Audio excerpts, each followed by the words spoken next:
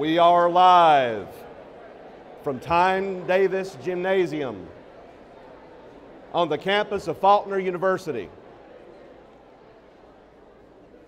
The debate on the existence of God.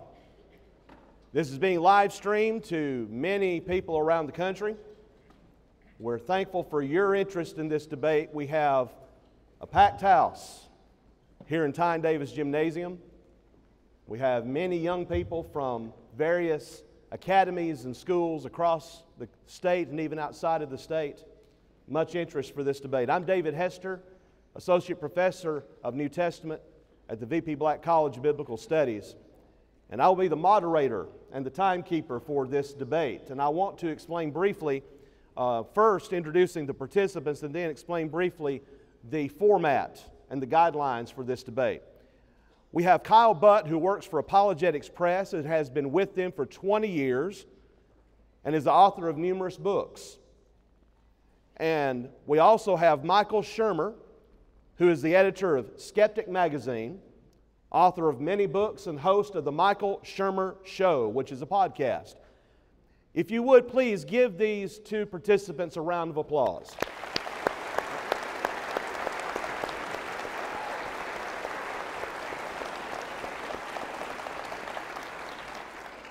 Now let me tell you the format of how this will take place. There will be 20 minutes for main propositions from Kyle Butt and then 20 minutes from Michael Shermer. Then there will be rebuttals of 10 minutes, Kyle Butt, and then 10 minutes, Michael Shermer. Then there will be an intermission. And then we will have cross-examinations of 10 minutes, Kyle Butt, and then 10 minutes, Michael Shermer. And then we will open questions from the audience. That will be a total of 20 minutes. There will be alternating questions, 2 minutes to answer, and the other speaker 1 minute to respond. And we ask those who want to ask questions to come down to the central microphone when the time comes, not before, but when the time comes, and ask your question briefly. No speeches, please. And then at conclusion of the debate, we'll have a 10-minute conclusion by Michael Shermer and a 10-minute conclusion from Kyle Butt, approximate total of 2 hours. As timekeeper, I will be strictly enforcing the time for both participants, and this is how it will go. I will announce 5, that will be 5 minutes, 2 minutes, 1 minute. That means they need to wrap it up. So that's how that will go. Guidelines for the debate, I will not go over all the guidelines. They have been signed by both participants. As I've just mentioned concerning the time frame, those were agreed to beforehand. The debate proposition is the God of the Bible exists. Kyle Butt affirming the proposition, Michael Shermer denying. Neither disputant will introduce into his last speech arguments or evidence that has not previously been introduced into the debate, unless such is obviously necessary to reply to what the other has stated. Now, one hint for the audience. As the moderator, I am the enforcer, which means we will not tolerate any, I repeat, any outbursts of any sort, which means no amens, no attaboys, no aw, nothing like that. If you do, one warning will be given, one. If you persist in that, I will direct some of our Zorn scholars and whoever else is an enforcer to escort you out of the building. If you don't believe me, try me. So, with that all said, we are ready to begin the debate. The beginning speech delivered by Kyle Butt.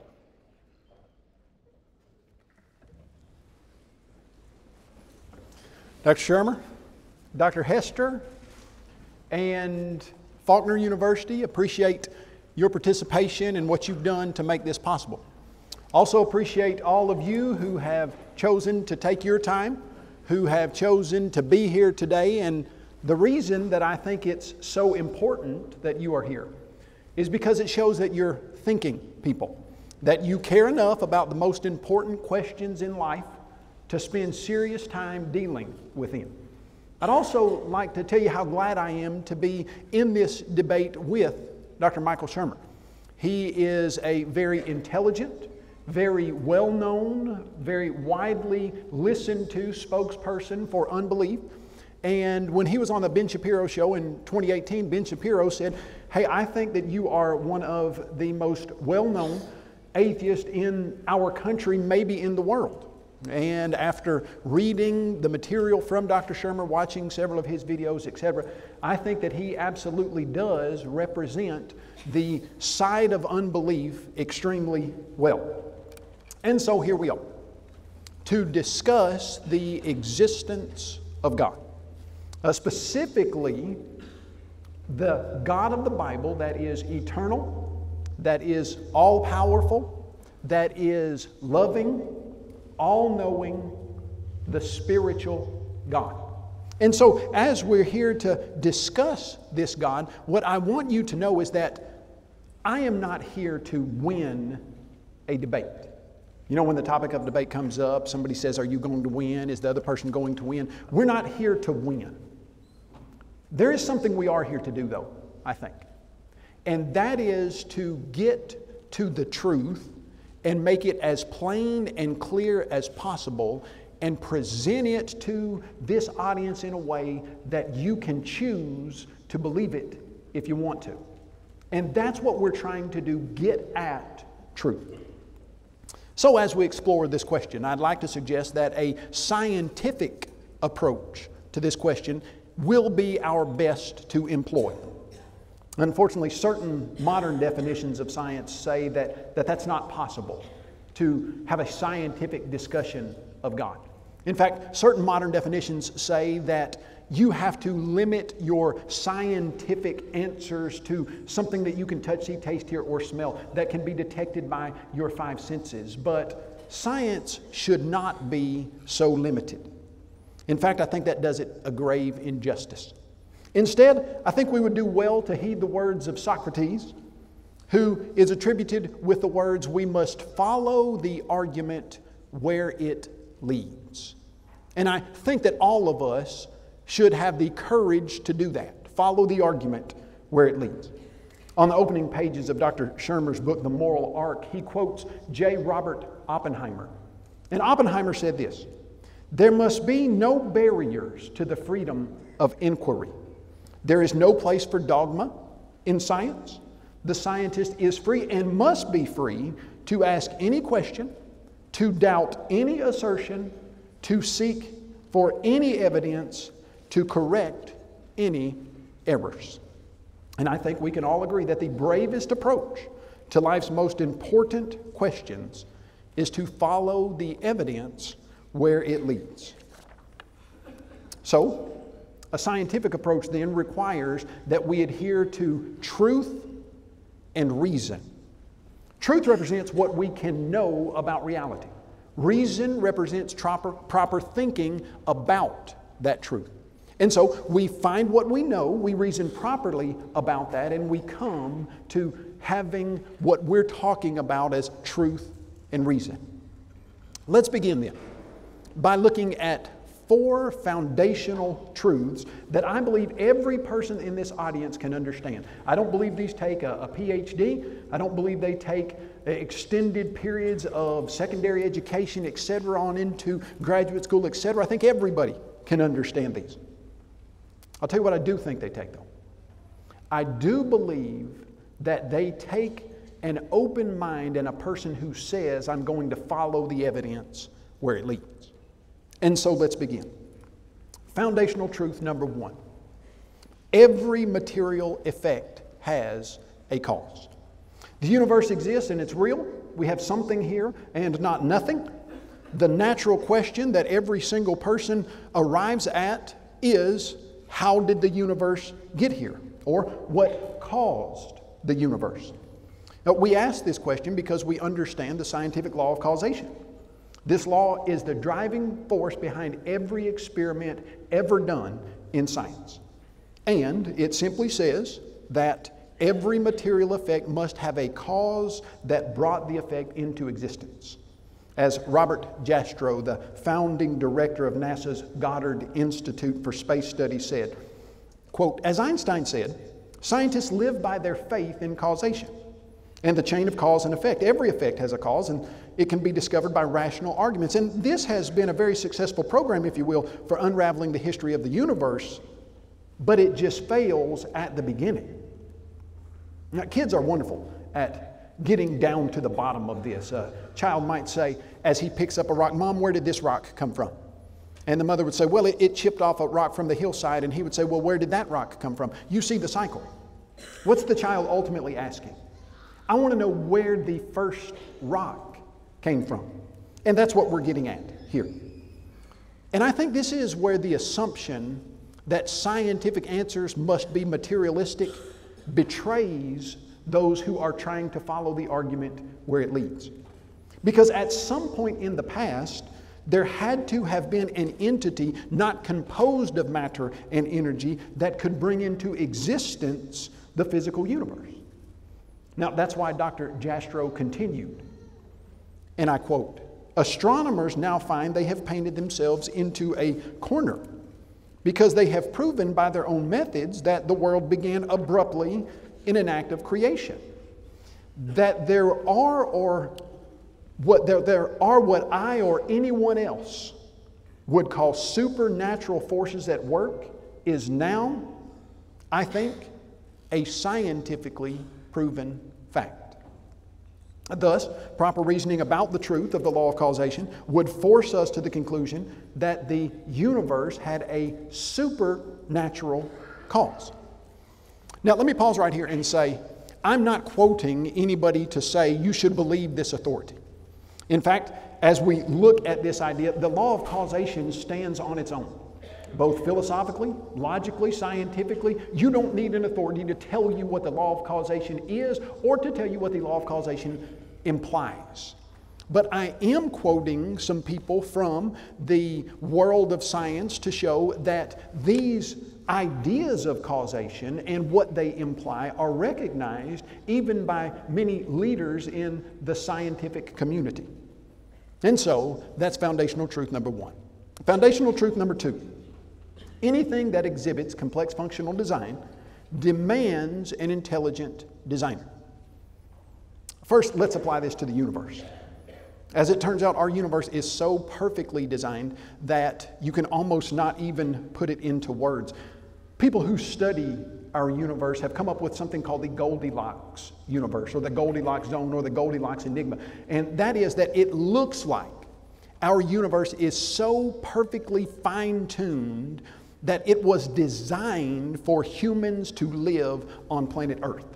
That's what it looks like as you look at the constants of the universe. And let me show you what I mean by that.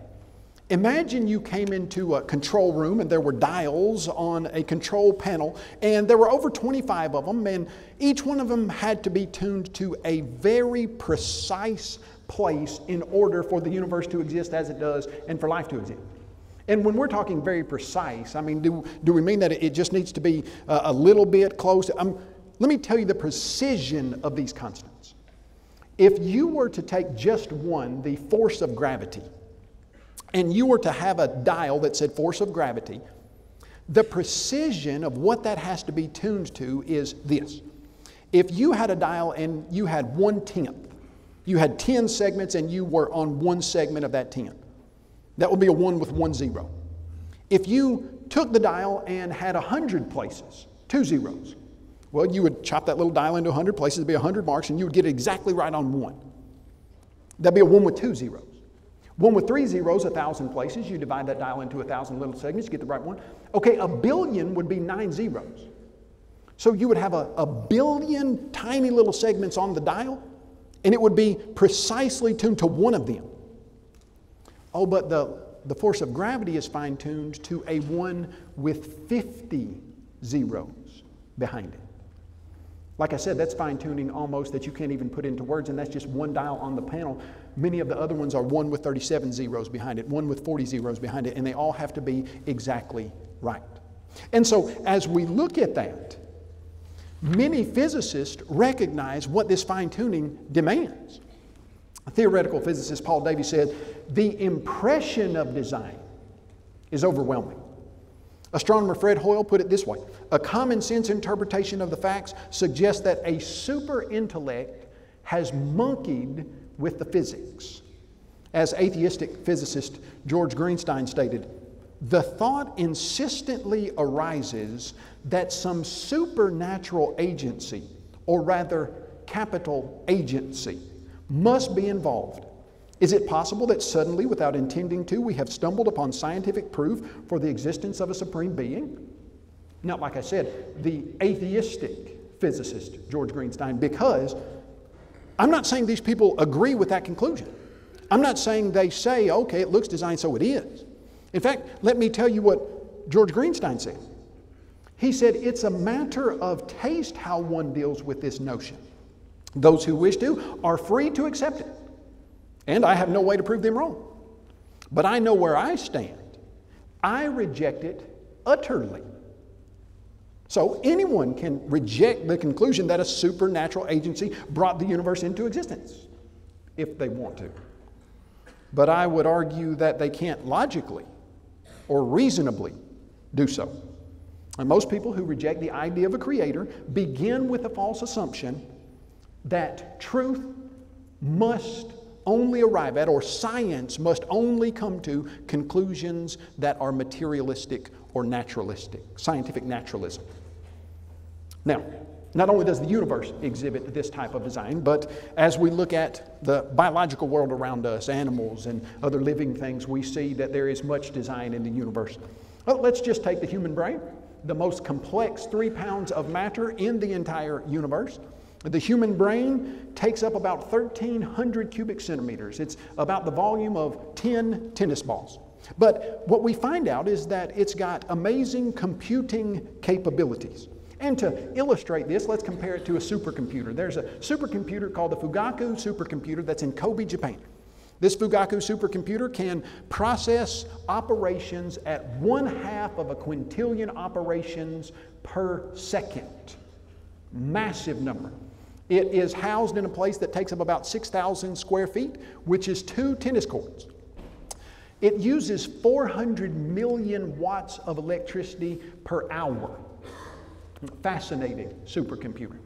Now let's compare our brain to that. Our brain, again, 1,300 cubic centimeters. It housed in something far, far less than 6,000 square feet.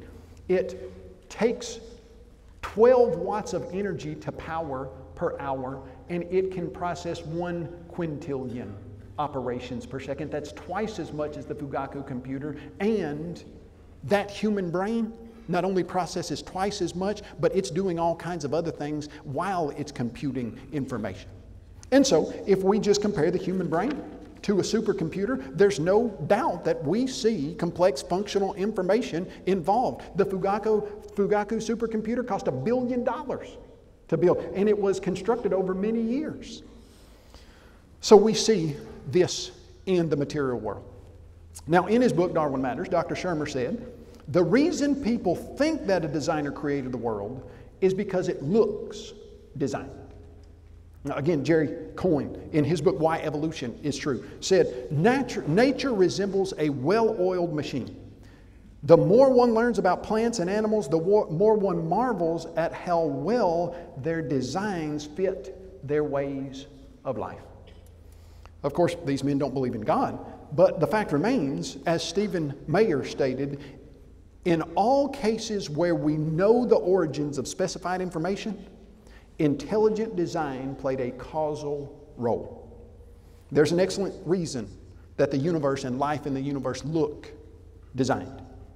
The argument goes as follows. Anything that exhibits complex functional design demands an intelligent designer. The universe and life in the universe exhibit complex functional design. Therefore, the universe and life in it had an intelligent designer.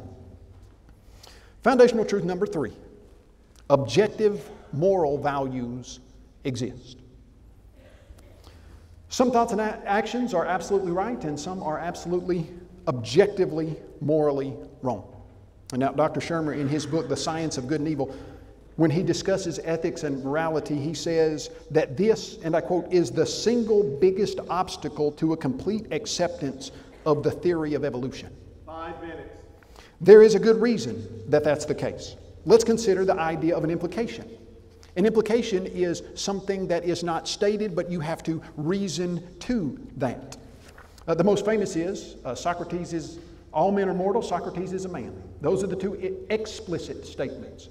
But now what's the implication? If you reason to what's not stated, therefore Socrates is mortal. And so as we look at this idea of objective moral values, what we see is that many people in the atheistic community have reasoned properly from atheism to the conclusion that there would be none. Let me show you what I mean. Renowned atheist Richard Dawkins said, "This universe that we observe has precisely the properties we would expect if there is at bottom no purpose, no design, no good, no evil, nothing but pitiless indifference." Cornell University, William Provine said, and I quote, "No inherent moral or ethical laws exist, nor are there any absolute guiding principles for human society. The universe cares nothing for us, and we have no ultimate meaning." Here's what he's saying. If atheism is true, and the material world is all that there can be no objective moral standard outside of humanity, and so they reason properly that without God in the picture, you cannot put forward an objective moral standard. And as you look at that, even Charles Darwin recognized this truth. He says, and I quote, "A man who has no belief in a personal God can have for his rule of life, as far as I can see, only to follow those impulses and instincts which are the strongest or which seem to him to be the best." Or as Jean-Paul Sartre honestly and forthrightly stated, "Everything indeed is permitted if God does not exist." If there is no personal and moral God, there can be no objective morals. In order for objective moral values to exist, God must exist. Objective moral values do exist, therefore God exists. Also, I want you to understand what's not being said here. What's not being said is, okay, everybody who believes in God always acts morally, everybody who doesn't believe in God acts immorally, and that shows that there is not objective. That's not what's being said. This has nothing to do with the way people act. It has to do with the implication that the material world is all there is. If the material world is all that exists, then people like William Provine and Charles Darwin and Richard Dawkins, they come to the conclusion, properly thinking about the wrong statement that this world is all that exists, to there can't be objective moral values. And so we're not saying that the way people behave says if there are or are not objective moral values. You understand what I'm trying to nail down on that. And now the final truth that I'd like to present. The life and teachings and death and resurrection of Jesus Christ. Dr. Shermer doesn't believe that Jesus Christ is the Son of God, and he certainly doesn't believe that he rose from the dead. And there might be many of you in this audience or listening or watching live stream that don't believe that either. 2 minutes. What we find, though, is that as we look at the life of Jesus, I'd like to consider these questions. First, can you think of one sin that Jesus and in his life, as recorded in the gospel writings, ever committed? Now, you and I both know you've broken out in anger, and so have I, that we have a moral standard for ourselves that we have at some point in our lives transgressed. But even Jesus' closest followers said that he was without spot and blameless. Philip Schaff wrote, "In vain do we look through the entire biography of Jesus for a single stain or slightest shadow on Jesus' moral character." 1 minute. Second, can it reasonably be denied that Jesus was brutally murdered? No, and I've got the evidence for that. Third, is it true that many of Jesus' closest followers died martyrs' deaths because they said they saw him alive after his death and they saw him in a resurrected body? Yes. 30 seconds. And fourth, do you and I, based on what we know about the character of Jesus, believe that he would take a bullet or a nail, as it were, for every single one of us in this audience, for me, for Dr. Shermer, and any one of us? Yes, because ultimately we're not discussing a proposition here. We're discussing a person. And that person is the supernatural, all-knowing, loving God as proven by the law of cause and effect, design, and morals, and as represented to us in the life of Jesus Christ. Time.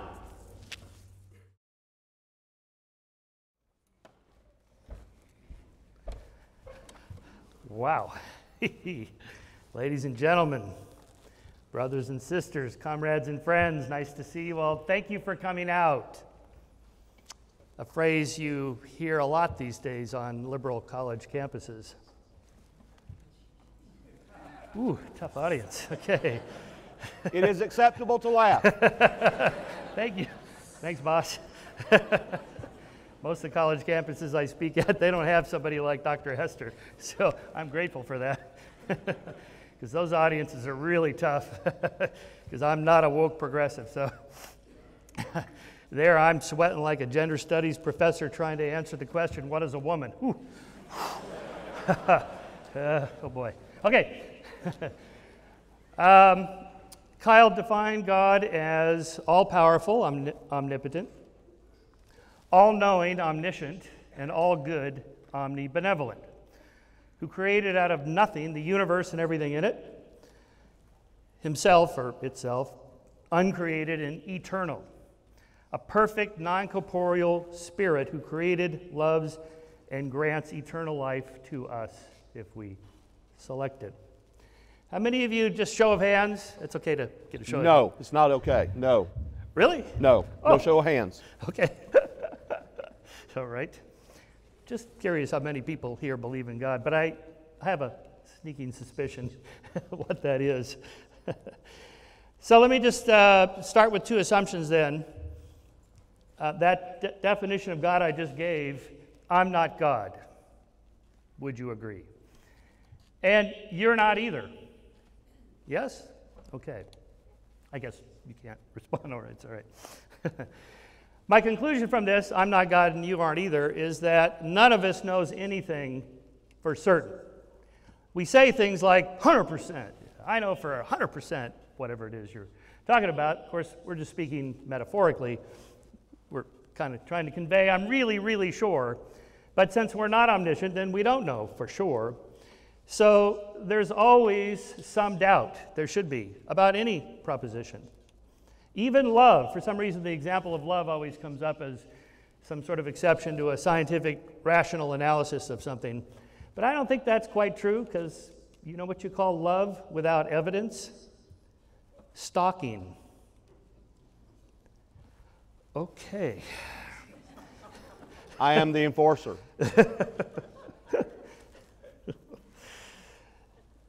All right.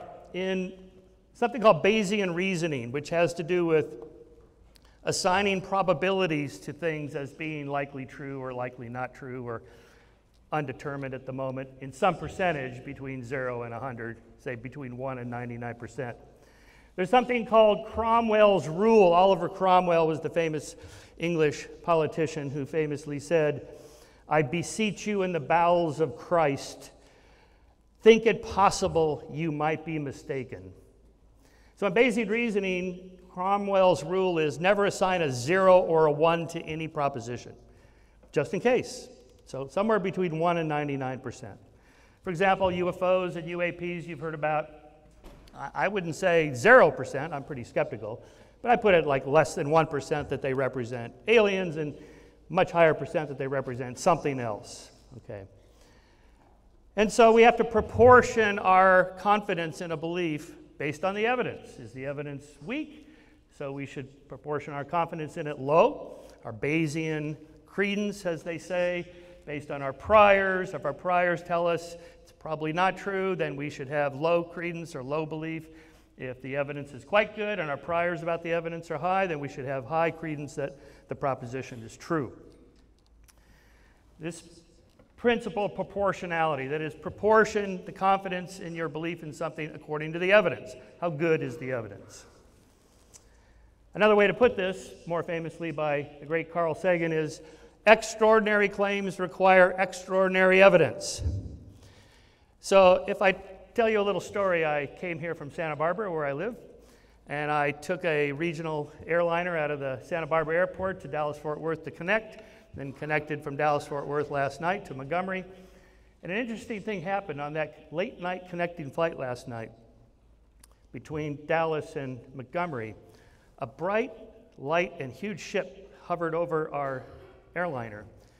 And I was abducted out of my seat and taken up to the mothership in orbit around Earth, where I met the Pleiadians, who told me that Earthlings have to get their stuff together about global warming and nuclear weapons and so on or else.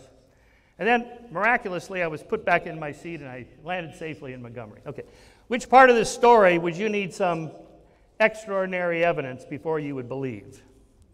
It's obvious, right? You could pretty much take my word for it that I live in Santa Barbara and that we have a little regional airport that connects to Dallas and so forth. You don't really have to fact check that. You can look it up online. Shermer, Santa Barbara, yeah, okay. But for the most part, you can take my word for it. But the other part, you really should demand some evidence. Hang on. You went to the spaceship? Did you get one of the little knobs from the dashboard? You got something to show us? Because that seems pretty improbable, Shermer. So it would be reasonable for you to argue, I want more evidence than you've given. All right, let me tell you a little story about that Carl Sagan, a little thought experiment Carl liked to use as an instrument for expressing these ideas. I have a dragon in my garage. Please stand behind the podium. Okay, boss. Thank you. Oh, I think we have cameras, right? Yes, all right. Would you like to see the dragon? I mean, we've heard about dragons in myth and stories. It would be fantastic if they were real. So you go, yeah, I want to see it.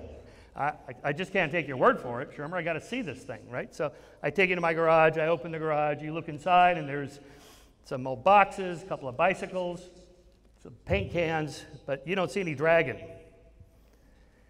And you go, well, where's the dragon? I go, well, this is an invisible dragon.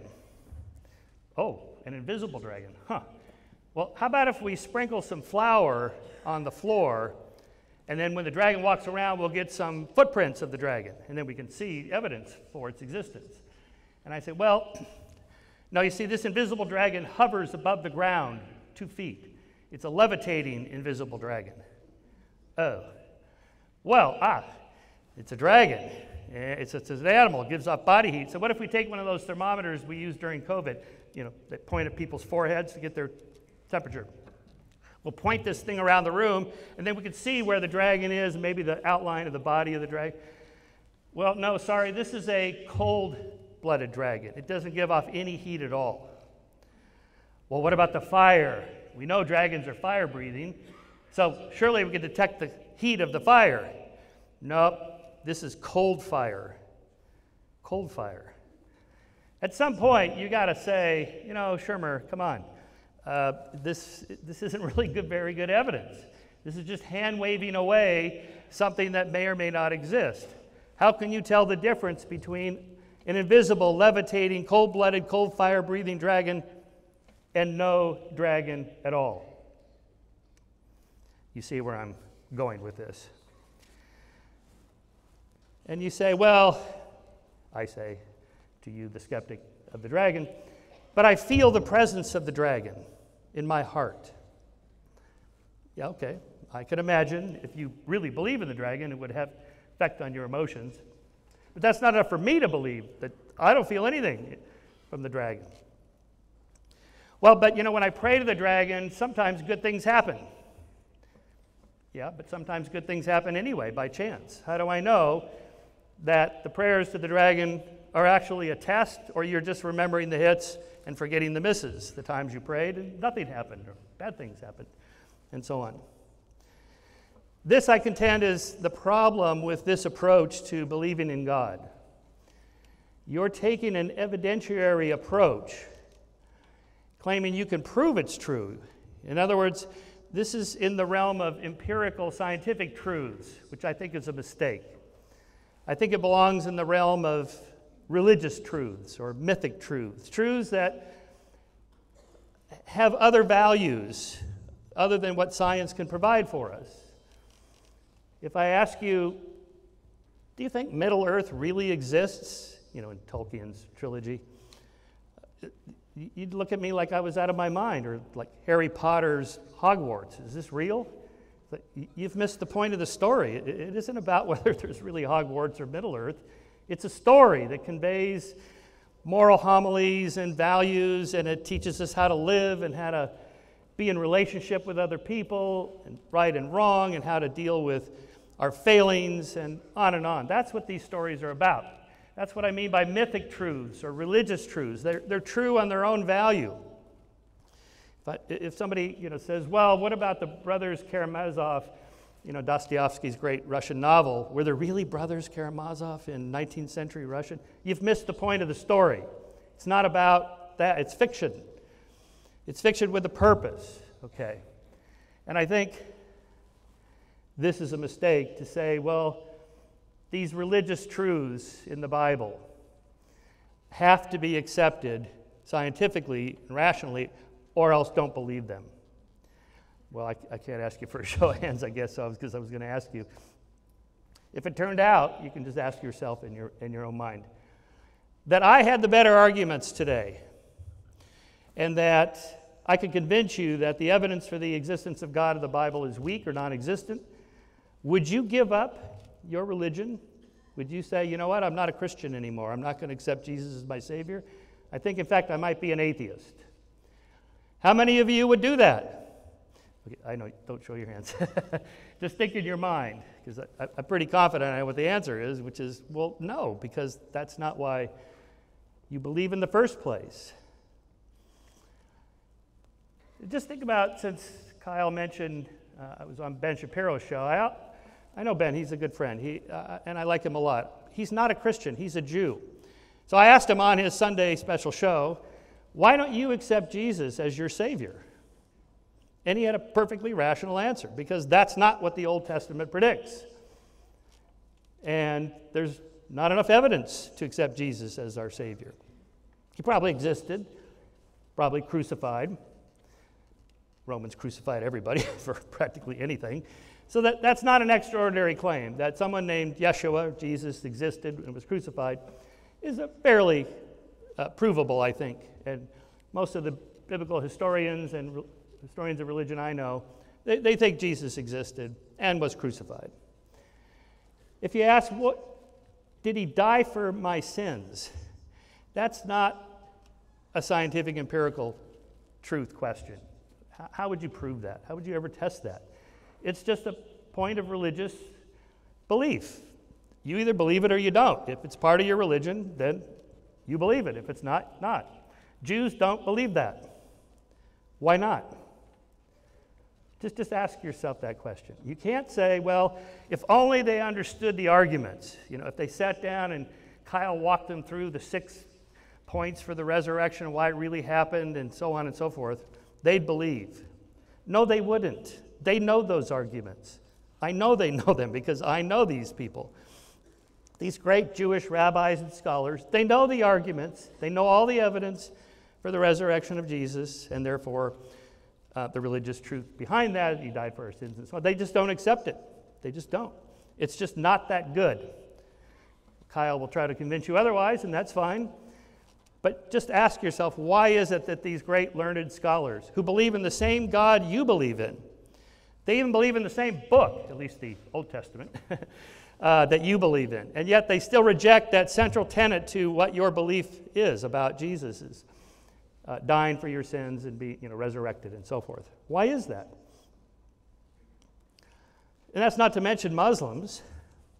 If you're going to put your faith confidence, let's say, in the Bible as a source of evidence for God's existence, and there's over 2 billion Christians in the world, well, there's 1.2 billion Muslims who are quite confident you all are going to hell in this room. You chose the wrong religion. And they are rather fervent about this. At least some of them are, as you may have noticed from recent current events. They believe the Quran is the inspired word of God. And what's the difference? Again, back to the dragon question. I talked to Kyle. He gives me these arguments. I'm quite sure the Bible is the inspired word of God and so forth. I talked to a Muslim. He said, no, that's the wrong holy book. This is the holy book. That's correct. 5 minutes. How am I supposed to tell who's right? How do you know? In other words, what should we believe and why? Knowledge is defined as justified true belief. What is your justification for your belief? And you could surely give arguments. You've just heard some, which I'll address in a minute or in my rebuttal period.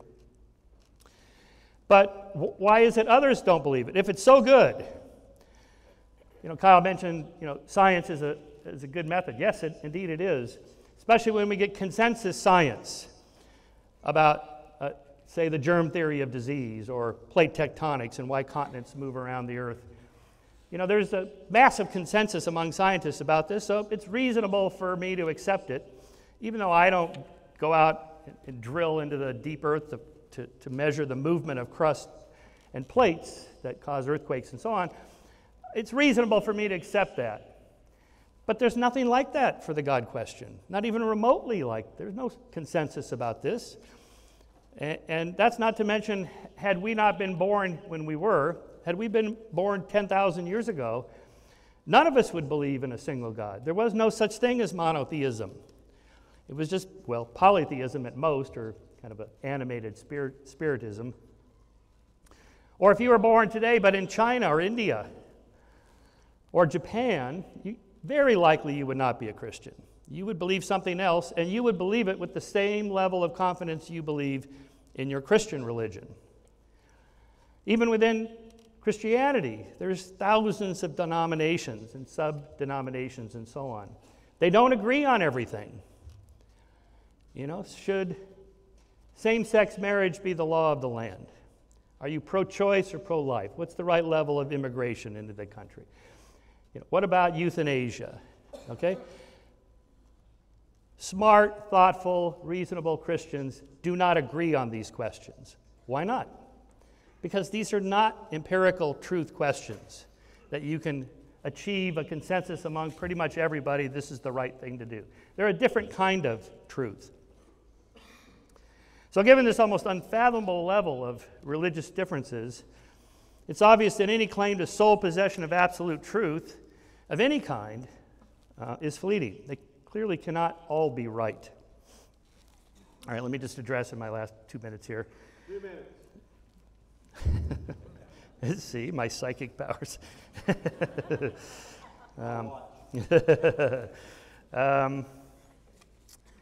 So Kyle's first argument, let's just look at that, for this was,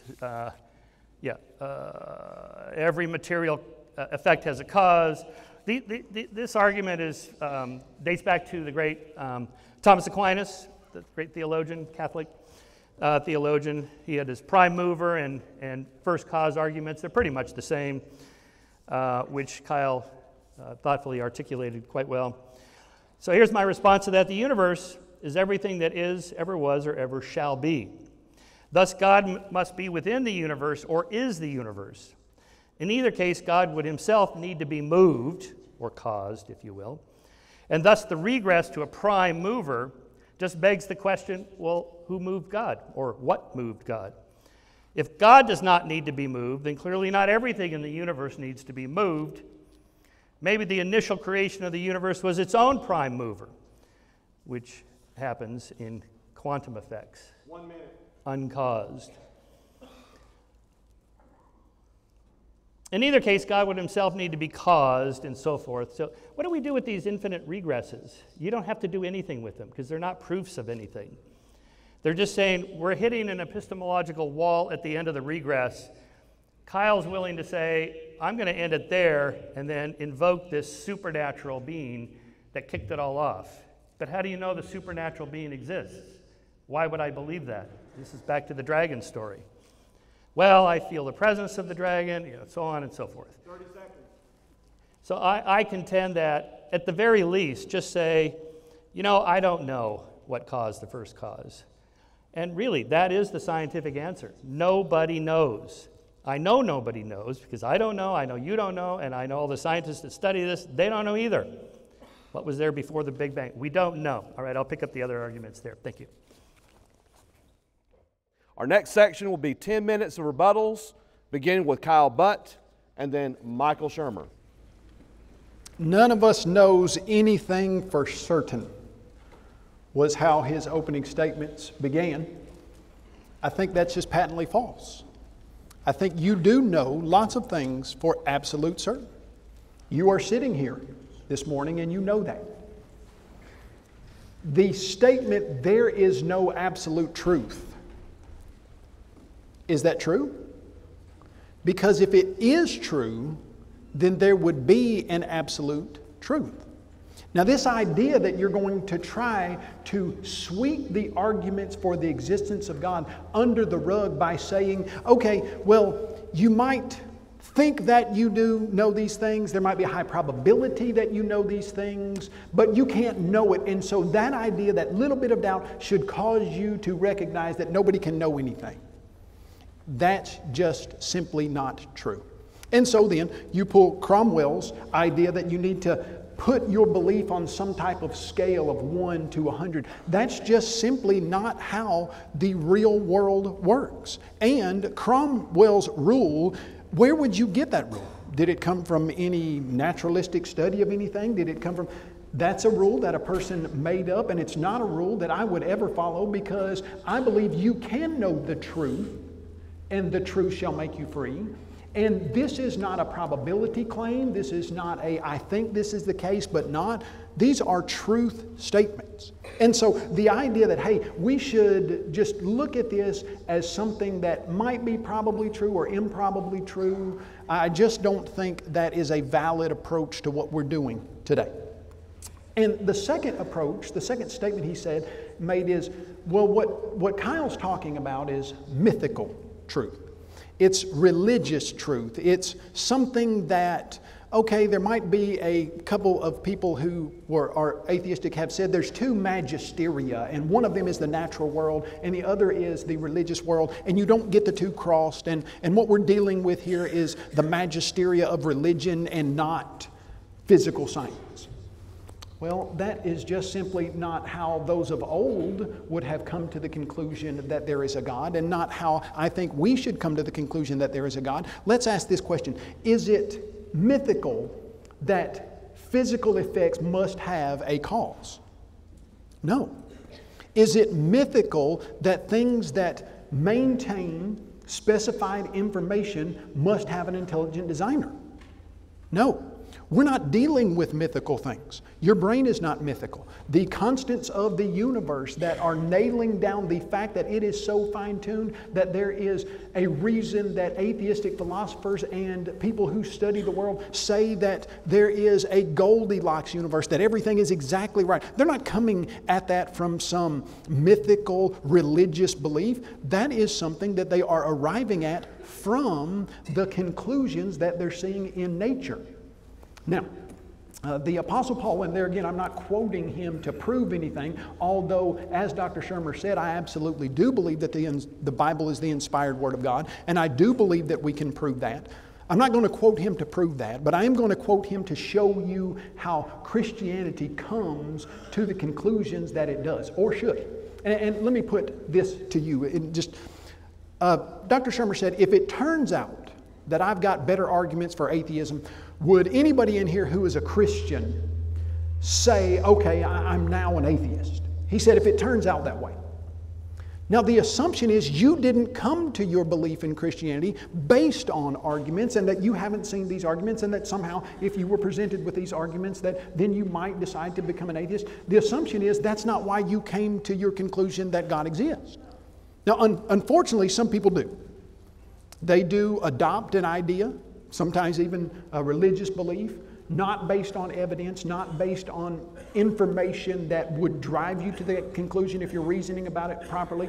But in Dr. Shermer's writings, he says that the number one reason that people say they believe in God is because the design and the order in the world. And so it's not as if we're standing here and we haven't considered these and we haven't thought through them and we haven't put them together and we might get arguments that, no, we do understand that physical effects must have a cause. We do understand that there are objective moral values. We do understand that design demands an intelligent designer. And because of those things, we come to this conclusion. And Thomas Aquinas didn't make up the law or the reasoning from the argument from design and cause and effect. Every house is built by someone. 5 minutes. but he who built all things is God. And so that discussion, that way to arrive at the truth that God exists, has been around from the beginning of creation. In fact, that's what Paul said, and let me get to that. There in Romans chapter 1, verse 20, he said, "For since the beginning of creation, God's invisible attributes are clearly seen, being understood by the things which are made, even his eternal power and Godhead." And all Paul is saying is you can look at the things that are here and you can come to conclusions about God that you know for sure. Now, do you know everything about God? I mean, are we saying, hey, we have got this completely figured out in that we know everything? No, but just because you don't know everything doesn't mean you don't know something. And so, can we look at what God has created and see aspects about God that he must be eternal, that he must be supernatural, not part of the material cosmos and university, and that he must be intelligent, he must be a moral person? Yes, we can do that. Now, he then makes the statement, okay, why don't Jews accept the arguments for Christianity? If they were so powerful and there was such a consensus, why don't Jews accept those? I think it's interesting. I've got a quote from Christopher Hitchens, the late Christopher Hitchens, who said this: "Don't take refuge in a false sense of security in consensus." The idea that you're going to, hey, see how many people vote one way or the other and see how qualified they are, and if this many qualified people vote this way, then we're going to take a consensus and we're going to come to that conclusion. Secondly, the idea that Jews don't accept the arguments for Jesus, well, number one, that's an oddly stated statement, because if a Jew does accept the arguments for Jesus and the resurrection, what does that Jew become? A Christian. So that would be like saying, well, why don't atheists accept the arguments for the existence of God? Well, the ones who do accept the arguments are no longer atheists. But the next aspect of that is, right now in the world, there is a group of people called Messianic Jews, or Messianic Judaism. It's a worldwide thing that's been going on since 1915, and the Messianic Judaism says we believe that we are Jews, but we accept the messiahship of Jesus Christ, and they are Messianic Jews who do accept the messiahship of Jesus Christ. Now, secondly, I guess this would be thirdly, Christianity rose out of the Jewish nation.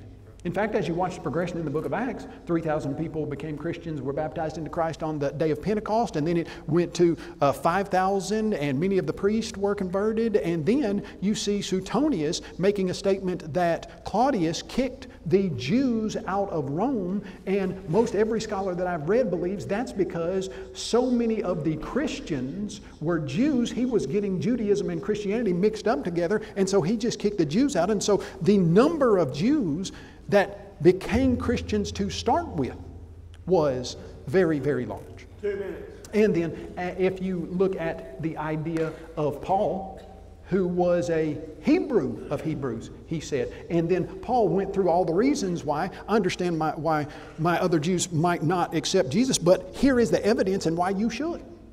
And so that idea that Jews just don't accept Christ doesn't correspond with how we're trying to do things.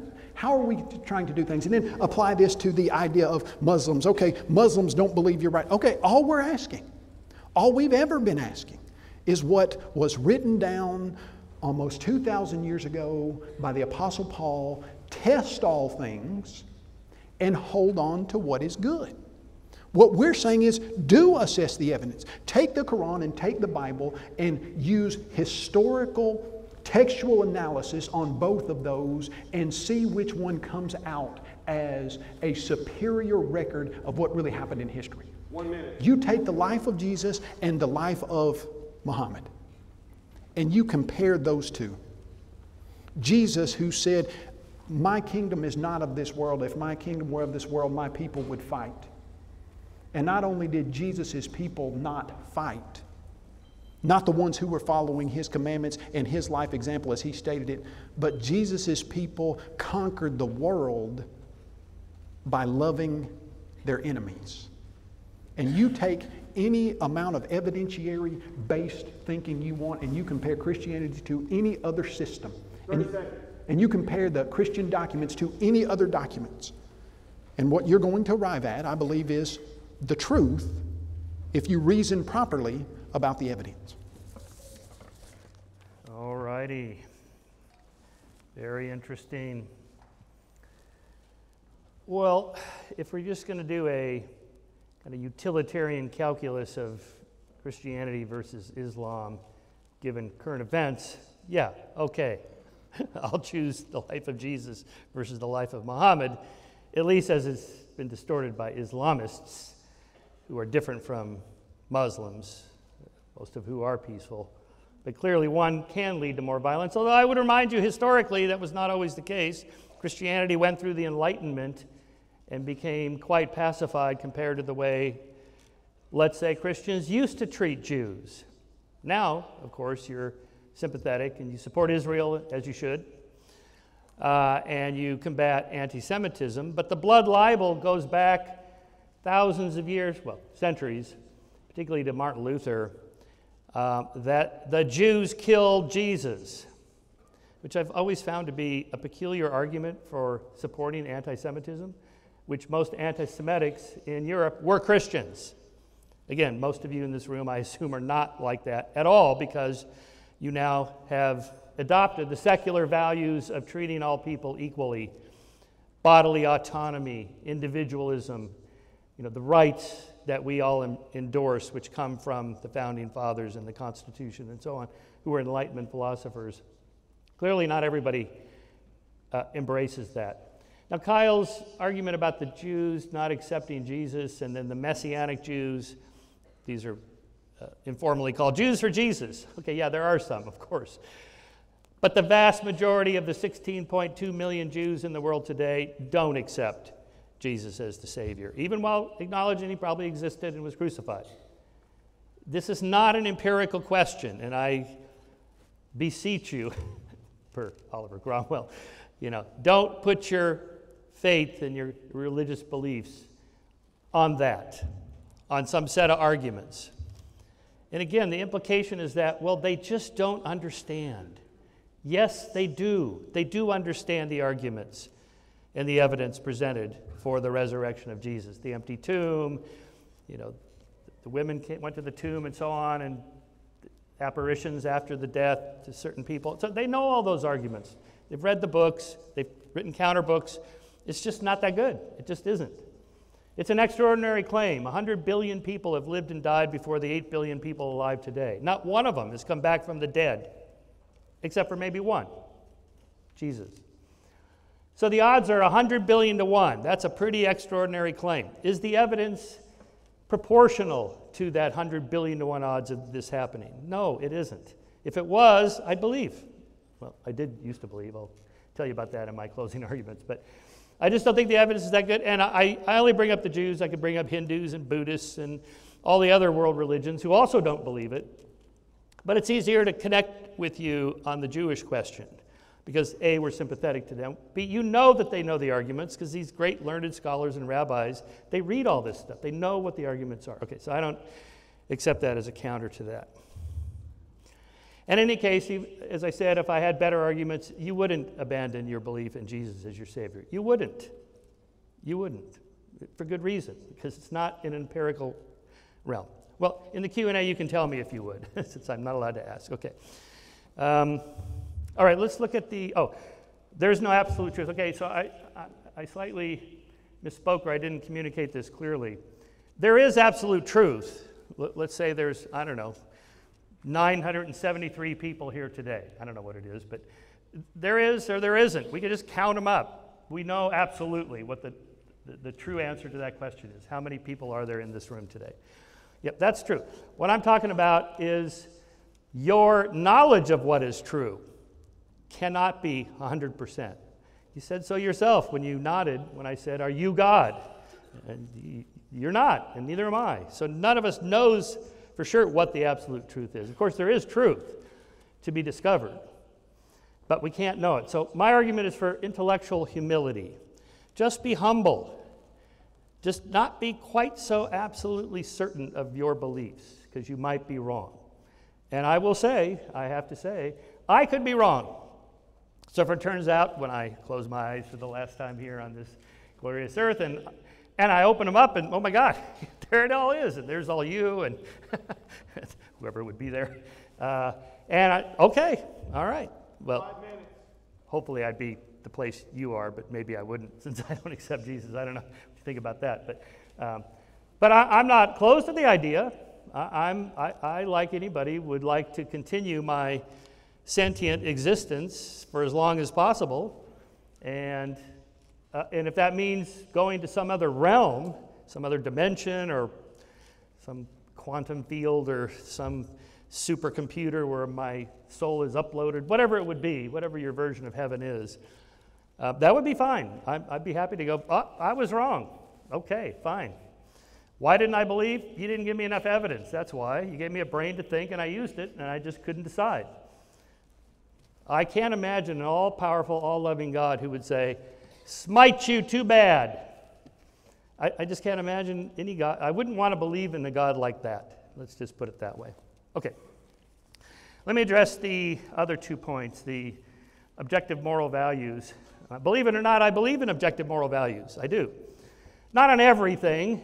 I mentioned a few. What's the right tax rate for the upper income tax bracket? What's the right percentage of immigrants we should allow in the country, and so on. These are political questions that can't be answered empirically. So I would not say those are objective moral values. Those depend on what kind of country you want. All right. But if we talk about other things like rape or murder, are those things objectively wrong? Yes, they are. They're objectively wrong. Well, technically, murder is, by definition, the unlawful killing of another person. Okay, but how do you know it's wrong? Well, first of all, you don't need God to tell you that. In any case, as I've already mentioned, there are plenty of people in the world who think rape and murder is perfectly good. It's totally justified. God told us to. You've seen this in the news recently, right? This is what they believe. Not many, I don't want to indict all Muslims, but Islamists and these Hamas terrorists, this is what they believe, and they think God told them this. This is the problem when you anchor your moral values in the supernatural. How do you convince somebody who believes that a supernatural being told them this is okay? All right, so instead of asking God, how about ask the affected person? How would you feel about having your genitals mutilated? You've heard of this, female genital mutilation. Is this wrong? Yes, it's wrong. It's absolutely wrong, and we should do whatever we can to stop it, even if that means intervening in other people's countries. All right? That's what the implications are of an objective moral standard. The well-being and flourishing of sentient beings. Can they suffer? Do they suffer? The reduction of suffering and the enhancement of flourishing is where we begin, with bodily autonomy. It's your body. It's your mind. They're your thoughts.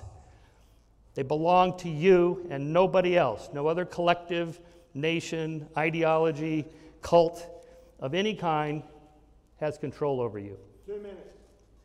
Here I'm talking about adults, rational adults, not children, and so forth. My position, by the way, as an atheist is that's rare. Most atheists, do not believe in objective moral values, but I do, and I wrote a whole book about justifying that. But even if I'm wrong, and back to the, how do you know what these objective moral values are? Is rape and murder wrong because God said so? Well, first of all, which God are you talking to? Which holy book? Unfortunately, the creator of the universe wrote more than one holy book, so which is the one? There's 2 billion on one, 1 billion on the other. Consensus is not going to get us there. Is rape and murder wrong because God said so? Well, what if he hadn't said so? What if he wasn't super clear about that? Do you know why it's wrong? Can you articulate without giving a religious argument or a supernatural argument why it's wrong? Just ask yourself that in your mind. Can you explain why it's wrong? I can. I wrote a whole book about this, The Moral Art. But in any case, if rape and murder is really wrong, which it is, why do we need God to tell us this? Why not just give us the reasons and skip the middleman? If it's really wrong, just say, here's the argument for why. Why doesn't the Holy Book tell us that? Other than just commanding it. And here I'll wait till later to get into some of the less questionable moral values promoted in the Old Testament. Okay, then I guess in my final comments I'll talk about the the apparent good design and intelligent design, it isn't. And I'll address that in the next round. Thank you. We will have cross-examinations, 10 minutes for Kyle Butt and 10 minutes for Michael Shermer. Dr. Shermer, just, if you don't mind, in 1 or 2 sentences, because I know you could go on for a while about this, but would you summarize your primary reason for not believing in God? The lack of evidence. Okay. All right. Sufficient evidence, I should say. Okay. I mean, you have some good arguments. I'm not saying they're bad arguments. They're just not sufficient. Gotcha. Okay.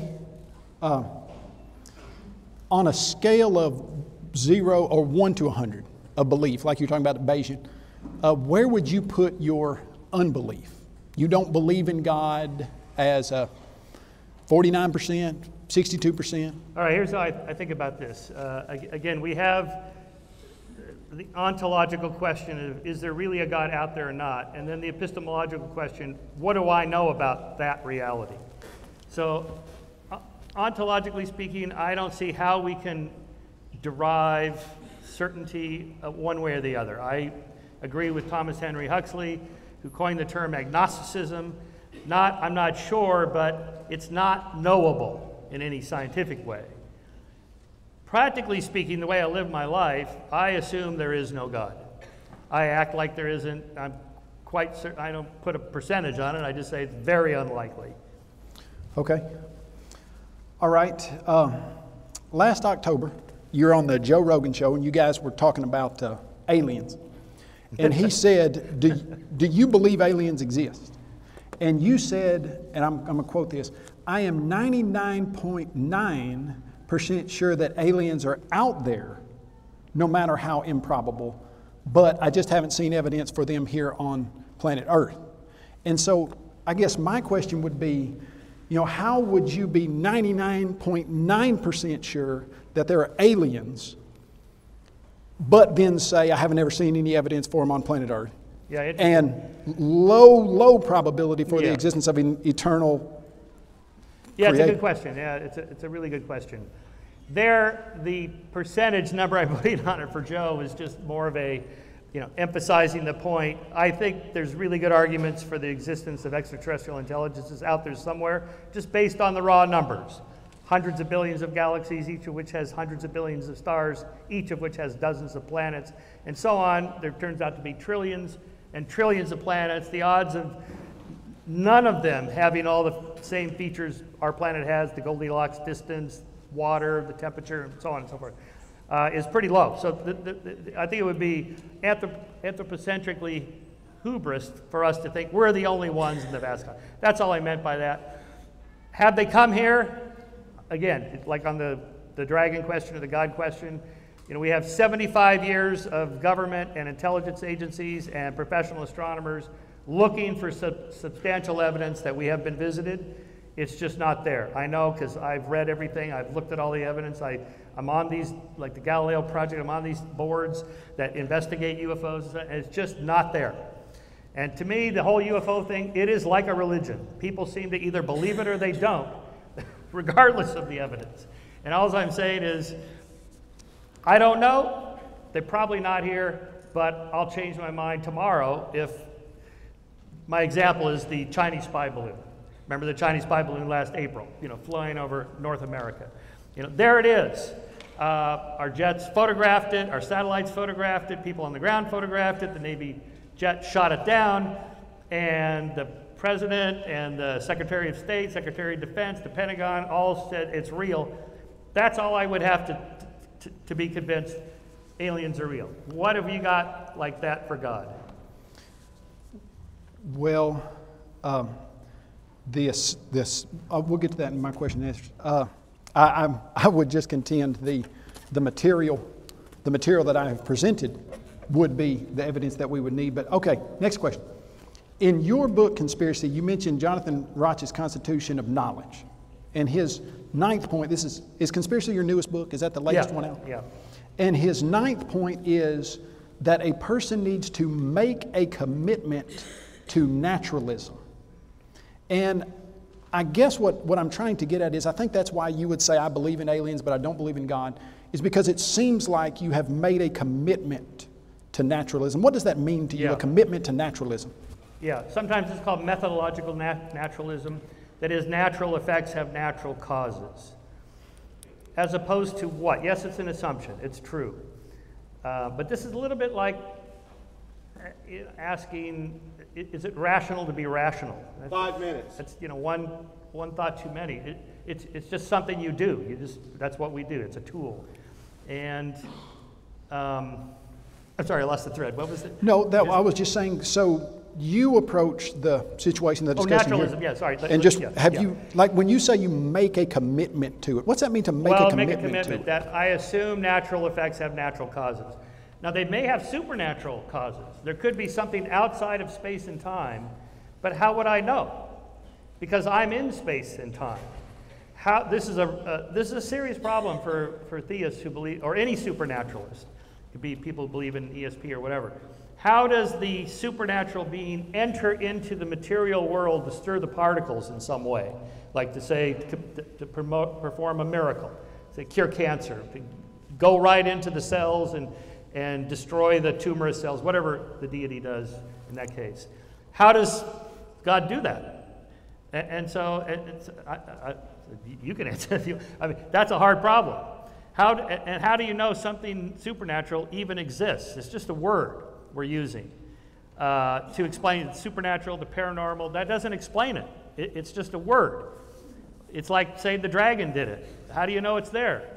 Well, I feel the presence of the dragon. Well, that's not sufficient evidence for me to believe it. Okay, gotcha. Okay. Are you familiar with, I think I've read that you have studied some of Paul Bloom's stuff, and the stuff that he has about children being born into the world as natural teleologists. Here's what he says. There's by now a large body of research suggesting that humans are natural-born creationists.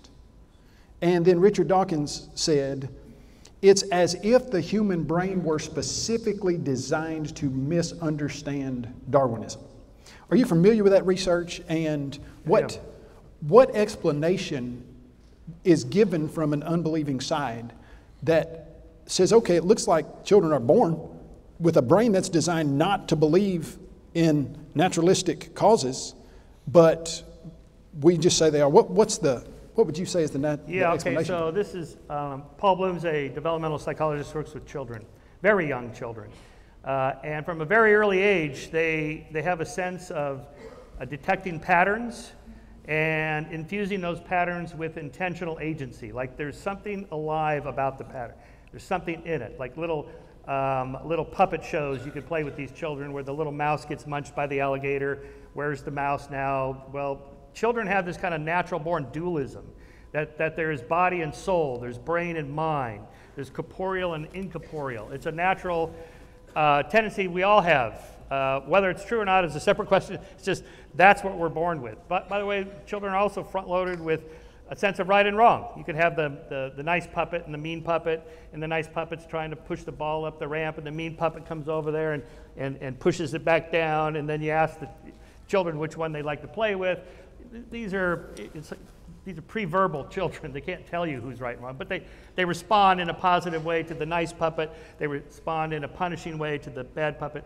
So my argument is that human nature gives us a lot of already born with values and assumptions about the world. 2 minutes. And one of those is that it seems like there's an invisible intentional agent out there. You know, gods, demons, angels, aliens, whatever. There's just conspiracy, it's just invisible things are out there. Whether they are or not, that's a separate question. But so I call that patternicity and agenticity, the tendency to assume invisible agents are out there acting against us or for us. Okay. You are a trained cyclist and have been doing that a lot of times, and I was trying to put my mind around how you say, hey, this life is where it should be. Even if there is a God, I'm going to focus on this life.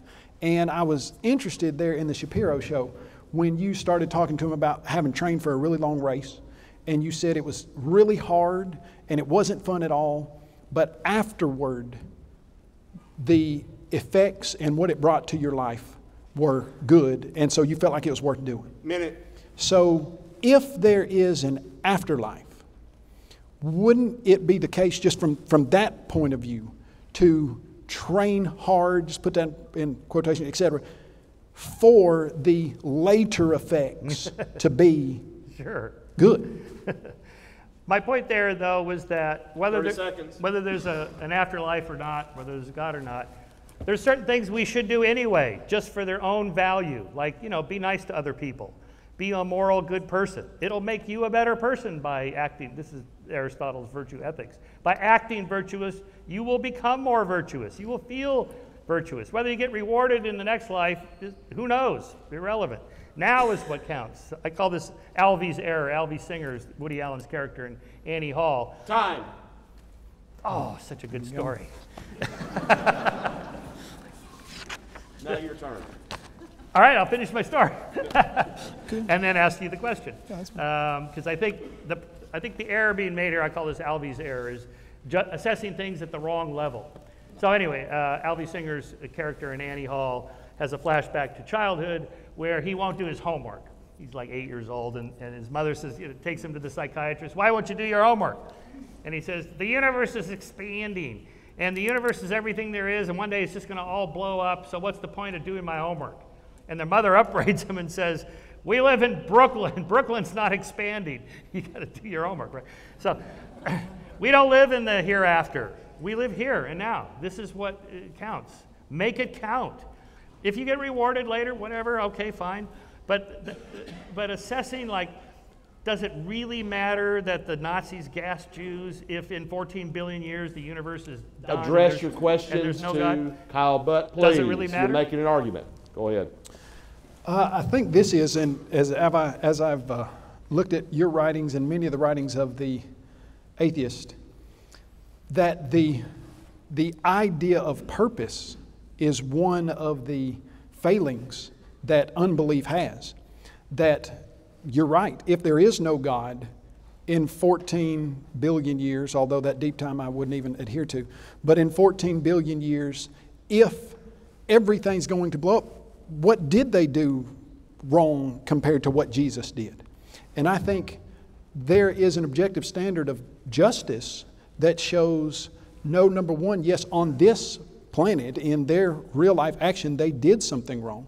And what is the purpose of a life that is not understood to be a life that is going to have an eternal destination? And Albert Camus wrote a book called The Death of Sisyphus as he was discussing this, and he said, really, for the materialist, the only question that a person arrives at that each day when they wake up is, why don't I commit suicide?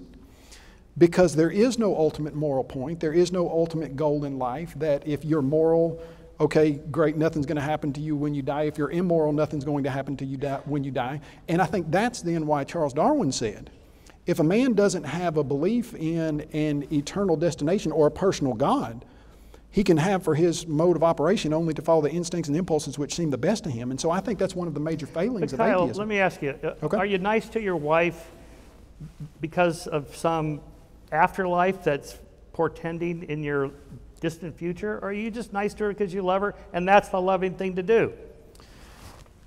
My wife is one of the kindest, sweetest women in the world and is a really wonderful person. If you would switch that question around and say, why is she nice to me? Now that would be a real discussion. No laughing. And I did say you can laugh. Oh, that's so right. it's Yes, fine. okay. you know what I would say about that is, I believe sometimes my wife does not want to be nice to me, and from what I have done, some very silly things and that stupid stuff that I've done, that if you were just on a rational, reasonable basis, should you be nice to this guy after he blew up half of your house? Because after you told him not to.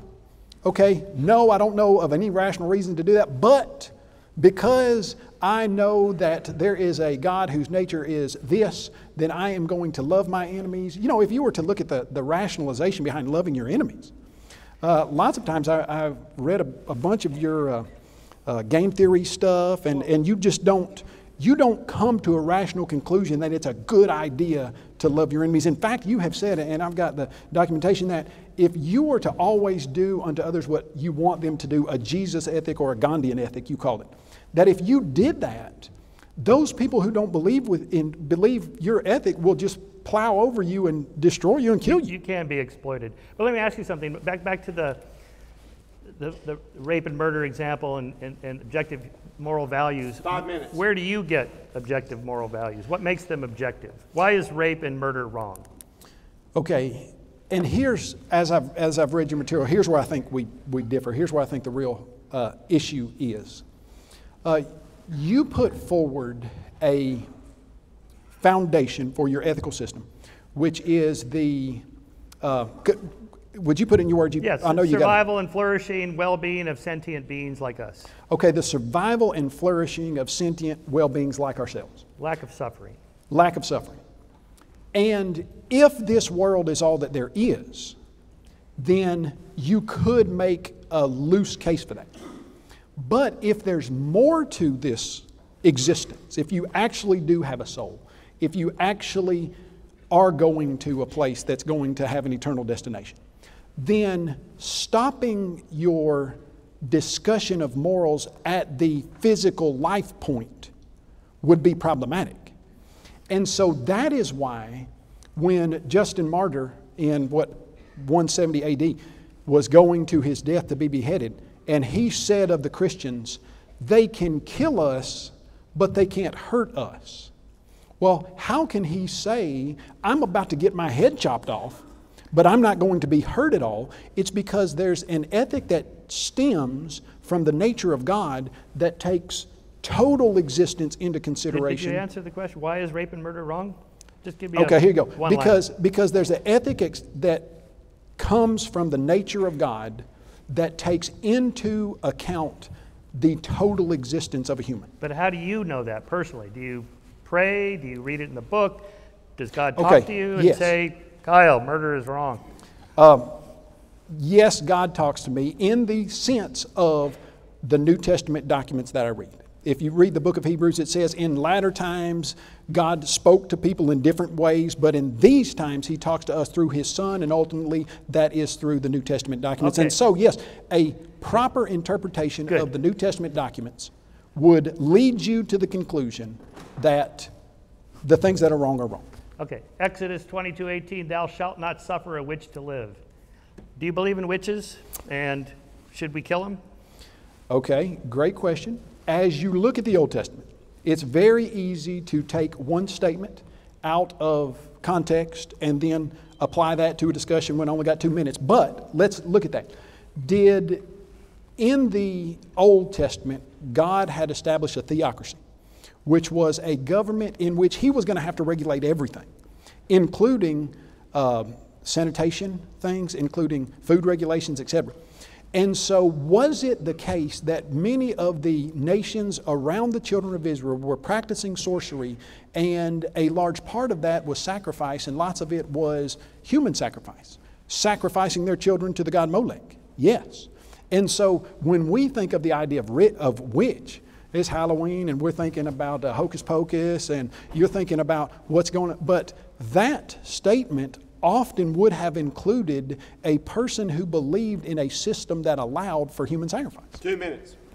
Leviticus 20:13, if a man lies with another man, he must be stoned. Now to me, this is an endorsement of same-sex marriage and the legalization of pot. But I have a feeling you interpret this slightly differently. Yes, I do. And here's what I would say. I've got a document here that talks about the effects that come with practicing homosexuality. Right now in the United States, we've got some 33 different sexually transmitted diseases. At any time, you got 65 million people in the United States that have HPV. Sexually transmitted diseases are a very serious thing as far as health goes. We've got some medicine and stuff that can take care of some of them now. In the past, they didn't. If you then look at the negative consequences, just physical negative consequences that come from practicing homosexuality, 1 minute. you will see that the syphilis rate in the last, I think it's 20 years, has gone up by 365% in the male practicing homosexual. Most STDs are transmitted through heterosexual sex. Okay, that's... when people don't use condoms. Okay. I mean, we know this. The spread of AIDS in Africa is not through gays. It's through unprotected sex. Okay, in the statements that I have here, that I can read them later, the physical effects of homosexual behavior can be extremely, extremely negative, and I think God was also regulating the moral effects of that. And so do I believe that that should be put into practice now? Well, you go to the New Testament, the Bible says the Old Testament has been done away with. Were there good reasons for that statement at the time it was written? Yes, I believe there were. And what do you believe now? Do you think... Time. That ends the cross-examination. And now we're going to have 20 minutes of open questions from the audience. Dr. Shermer, what would it take for you to believe there is a God? And Mr. Butt, what would it take for you to believe there is not a God? Yeah, good question. Okay, so the problem I have, back to that ontological question of is there really a God out there? If it's a supernatural being outside of space and time, how would I know that it really exists? Because I'm in space and time.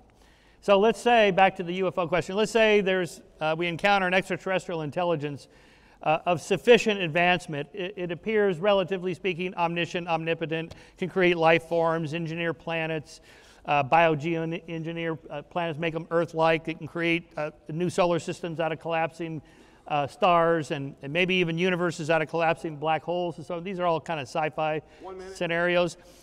What would be the difference between a sufficiently advanced extraterrestrial intelligence and the word we use, God, to describe this omniscient, omnipotent being? I don't see any difference. Okay, just a little bit to respond to that. Stephen Mayer has responded to that in that I think Shermer has it, Shermer's last law, that basically says, hey, if we find some supernatural intelligence, what would be the difference between that intelligence and God? And I would suggest that there would be a huge difference. And the first aspect of that would just simply be that a being inside of the universe can't be the cause of the universe.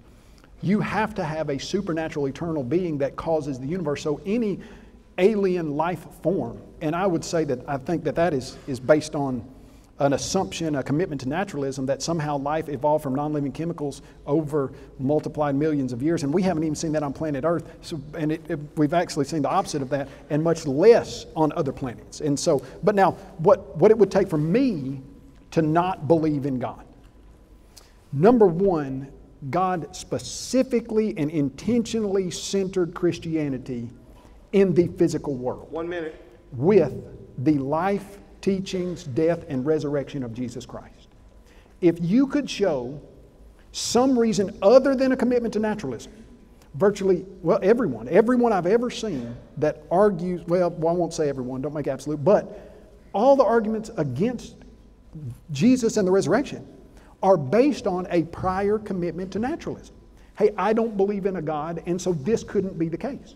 Or I don't believe miracles happen, and this couldn't be the case. And so if you could prove that Jesus did not rise from the dead, what did Paul say would be the case? If Jesus didn't rise from the dead, then we are of all men most pitiful, most pitiable. Yeah, that's true.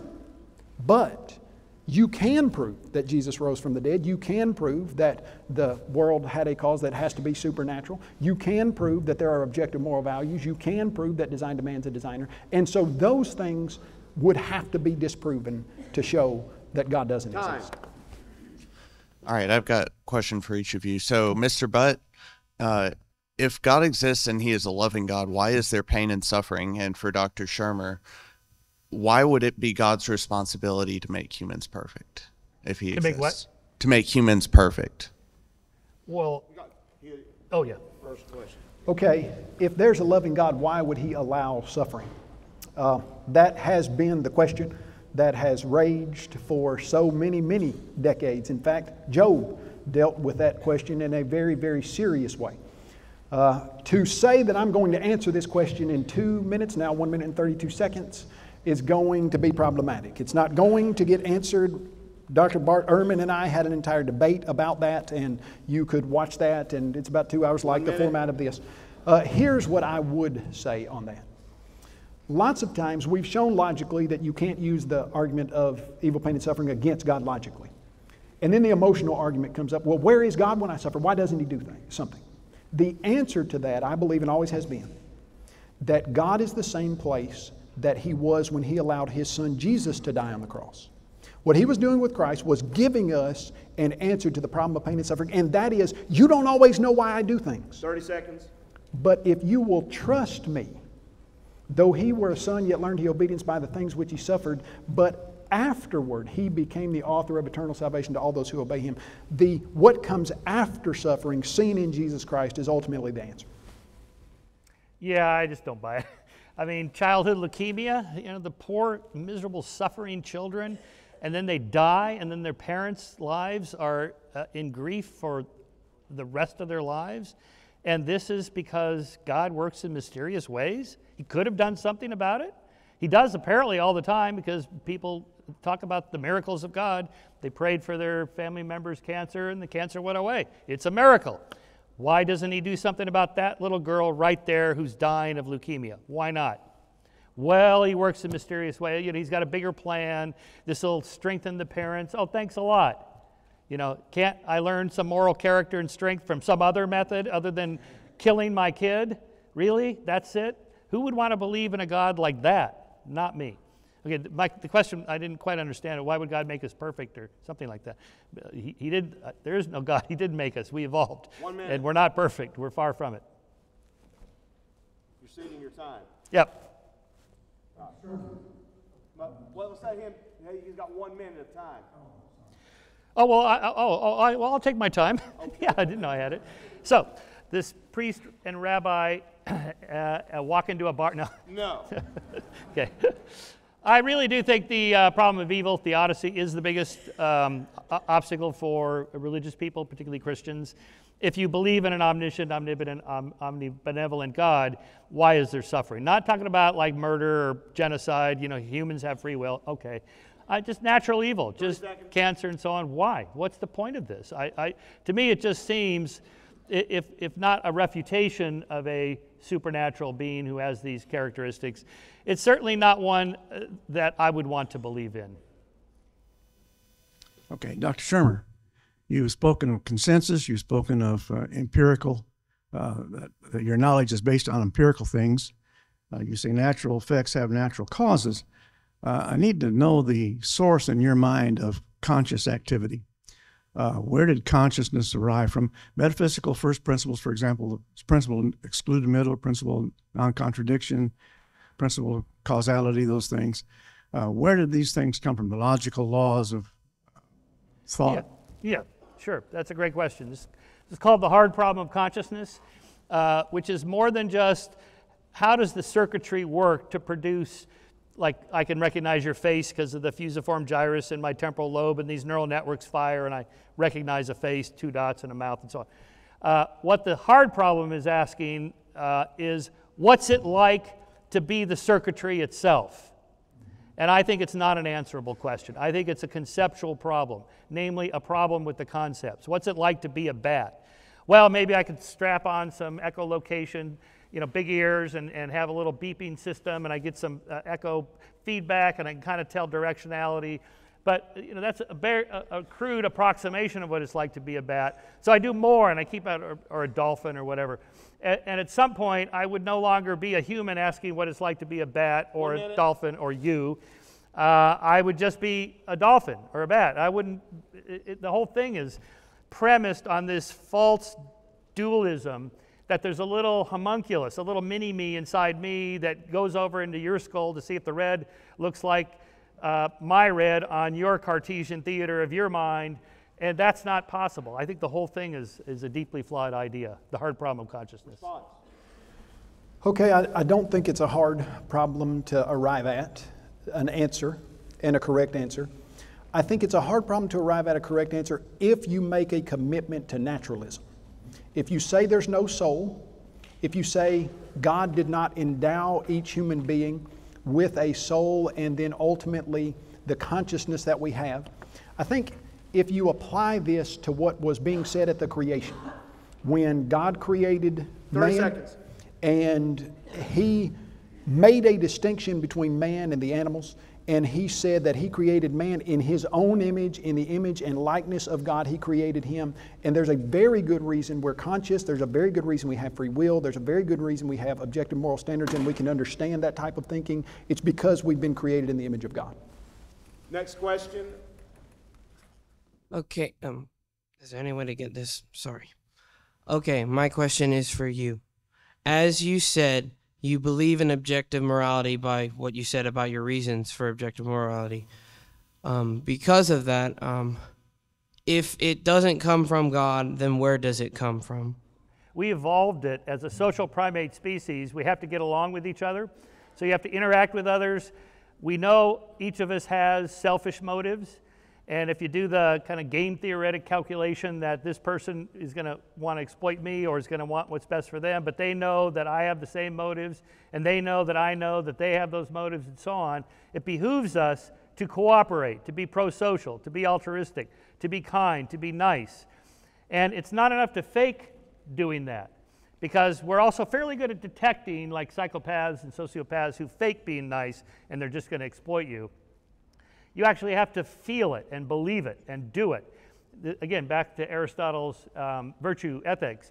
You just carry out the action and you'll start to feel like a better person, like I really care about this person.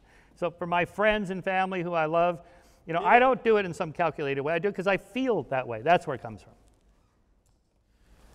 Okay, in this discussion, I think that's a great question, and Dr. Shermer's had several full debates on that. Where do you get the idea of an objective moral standard? I believe that unbelievers who are honest with the implications of naturalism say that you cannot do that objective moral standards cannot exist in a world where God does not exist or a supernatural being does not exist. And so they then just say we don't have them. 30 seconds. Now, Matt Ridley in his Origins of Virtue, he said, so the first thing we should do to create a good society, now he's an atheist, is to conceal the truth about humankind's propensity for self-interest, the better to delude our fellows into thinking they are noble savages. He said, when we talk about this, the best thing just to do is say, hey, we all know this stuff. But we don't know this stuff. Like I was reading, one person said, hey, in some countries you are kind to your neighbor, in some countries you eat them. Which do you prefer? Time. Well, next questioner. Mr. Shermer, you said, and I think correctly, that we would all agree that the odds of Jesus Christ coming back from the dead would be about 1 in 16 billion. But doesn't that sort of create a catch-22, because the very significance of that, because if people did sometimes spontaneously come back from the dead, that would mean the resurrection of Jesus Christ was nothing special. So isn't it unfair to criticize a miracle for the fact that the odds are against it, when the fact that the odds are against it is the very thing that makes it significant? Interesting. Yeah. Let's think about this for a second. So I put the number I put was 100 billion to 1. So first of all, there's, did it really happen or not? But the harder question is, how do you know whether it happened or not? Should I believe that or not? Well, first of all, that's not the only claim to bringing people back from the dead. That used to happen all the time in biblical times. And even all the way up in the mid-20th century, Satya Sai Baba, the fakir guru in India, allegedly brought people back from the dead. Now, Christians don't believe this. Why not? He had millions of people who said they saw it happen with their own eyes, and that's barely half a century ago, much less 2,000 years ago. So to me, it's very unlikely that this ever happens at all, and our evidence for it is pretty slim. Not enough to tip me over into a belief in it. Okay, there again, I think this is a commitment to naturalism. Like he says, okay, 100 billion to 1. 108 billion now, I think, with the calculation of 8 billion people on the planet. If you look at the chance that a very small DNA segment that could give us a novel, new single fold of a protein actually naturalistically ever happened, and that's what you'd have to do multiple times to get a living organism from non-living chemicals. 30 seconds. The chance of that is a 1 with 70 zeros behind it. 100 billion would be a 1 with, 11 zeros behind it. And so it's not that he doesn't believe in huge probability differences, etc. It's that there's been a commitment to naturalism. And when you take the historic evidence and you apply it to Jesus, and he has on record several good examples of how historic evidence gives us real knowable truth, then you can see, yes, the resurrection of Jesus makes perfect sense. Time. Next questioner. Thank you, Dr. Shermer, for being here. So many philosophers have said that the logical consequence of a materialistic universe is that everything must be determined biologically and by necessity, we'll say. And I think that you have taken publicly a compatibilist viewpoint. So if everything is determined, how are you free, and what empirical evidence do you have for that? Yeah. So he's articulated the free will determinism problem. The middle position there is called compatibilism. My version of it is that, yes, we live in a determined universe, but we're part of the causal net of the determined universe in which we can learn from the past and change our futures. We can choose, we can self-determine our future actions. And from there, you have volition, in which you can be held accountable for your actions, and you should be. Unless there's mitigating circumstances, you got the tumor that caused you to be violent or whatever, the law takes this into account. You have addictions, or there's some chemical wiring, but given a normal range of human cognition and so on, most of us could learn from the past. My one assumption here is that the universe is not predetermined. It wasn't predetermined 13.8 billion years ago at the moment of the Big Bang that you and I would all be sitting here at this moment. 1 minute. But that it's not, the future is not exactly like the past. So the free will question turns on, could you have done otherwise? The answer is yes, of course you could do otherwise.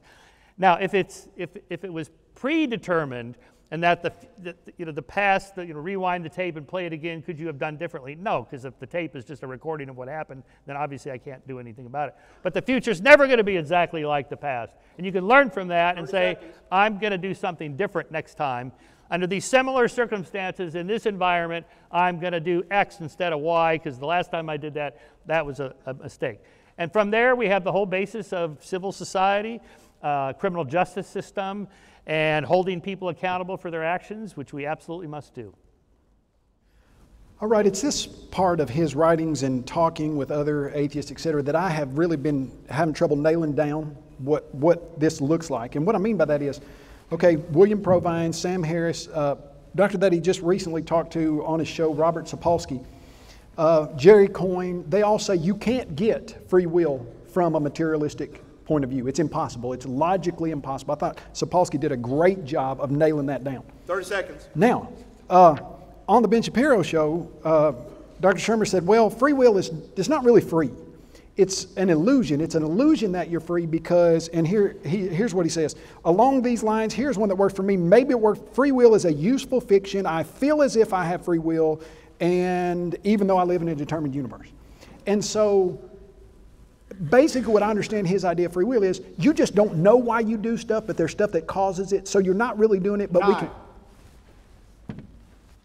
Dr. Shermer, in your lifetime, is there someone or something and one event or multiple events that has led you to what you believe? Well, okay, let's have an autobiography here. I'll make a few comments on that now and then in my closing remarks. I wasn't raised religious. My parents were not religious, or they weren't anti-religious. They weren't anything. But I became a born-again Christian in 1971 when I was in high school. And I took it pretty seriously. I went to Pepperdine University, a major in theology originally. It's a Church of Christ school. It didn't hurt that it was in Malibu. I didn't mind that part. That made it pretty nice. But I took it pretty seriously for about 7 years. Several things. The study of, in graduate school, the study of, well, first evolutionary biology. Evolution really did happen. Comparative world religions, classes in that. Comparative mythology. You know, people all over the world believe very differently than I did. And I thought, what are the chances that I got it right and all these other people are wrong? You know, maybe I should be, a little more intellectually humble about my beliefs.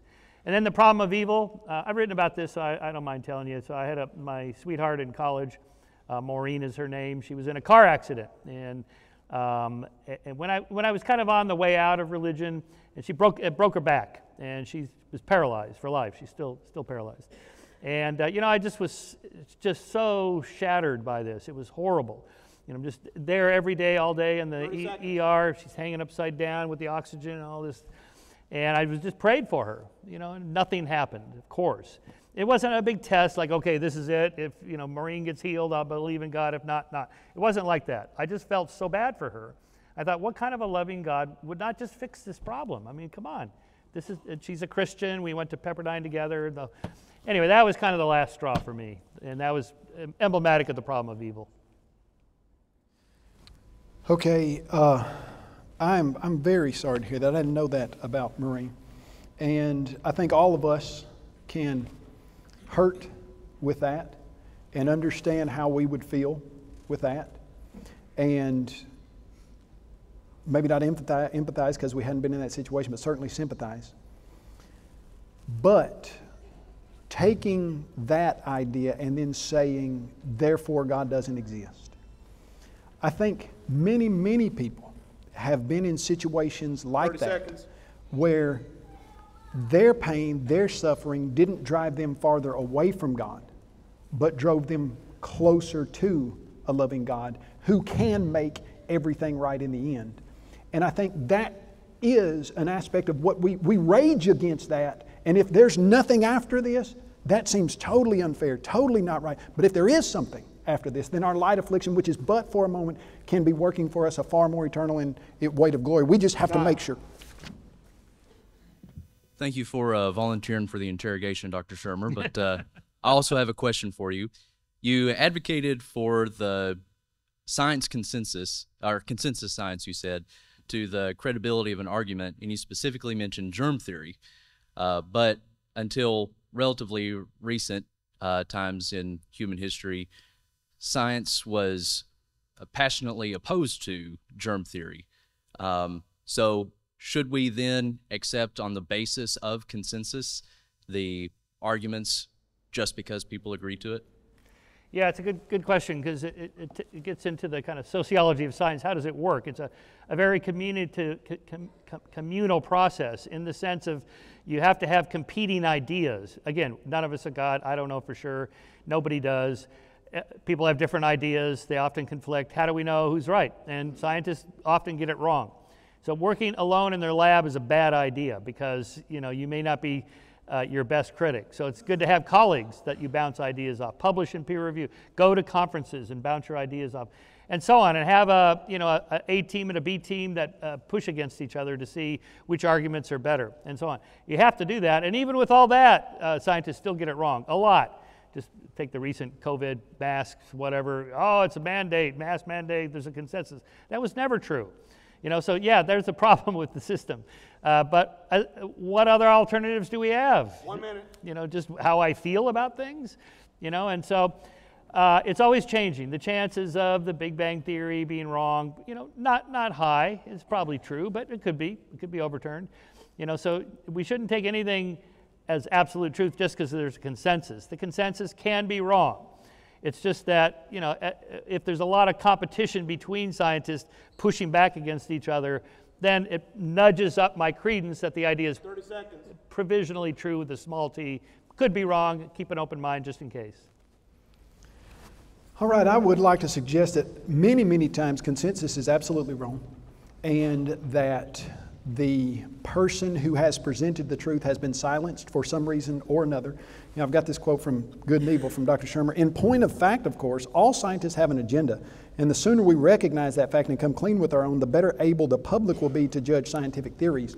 And I do think there's an agenda now, and I think that agenda is a commitment to naturalism. 30 seconds. And so as we see, you go back to Numbers chapter 19 with the water of purification, the understanding of germ theory was in the book of Numbers in 1450 BC, and it really didn't get accepted and adopted until, 1868, after Ignaz Semmelweis figured out some stuff and Joseph Lister, etc. So if they had taken what was in the text, germ theory would have been much more accepted sooner and saved hundreds of thousands or millions of lives. So consensus, I think, is not a good way to arrive at truth. We will now have a period of 20 minutes, conclusions, 10 minutes for Michael Shermer, 10 minutes for Kyle Butt. Mr. Shermer.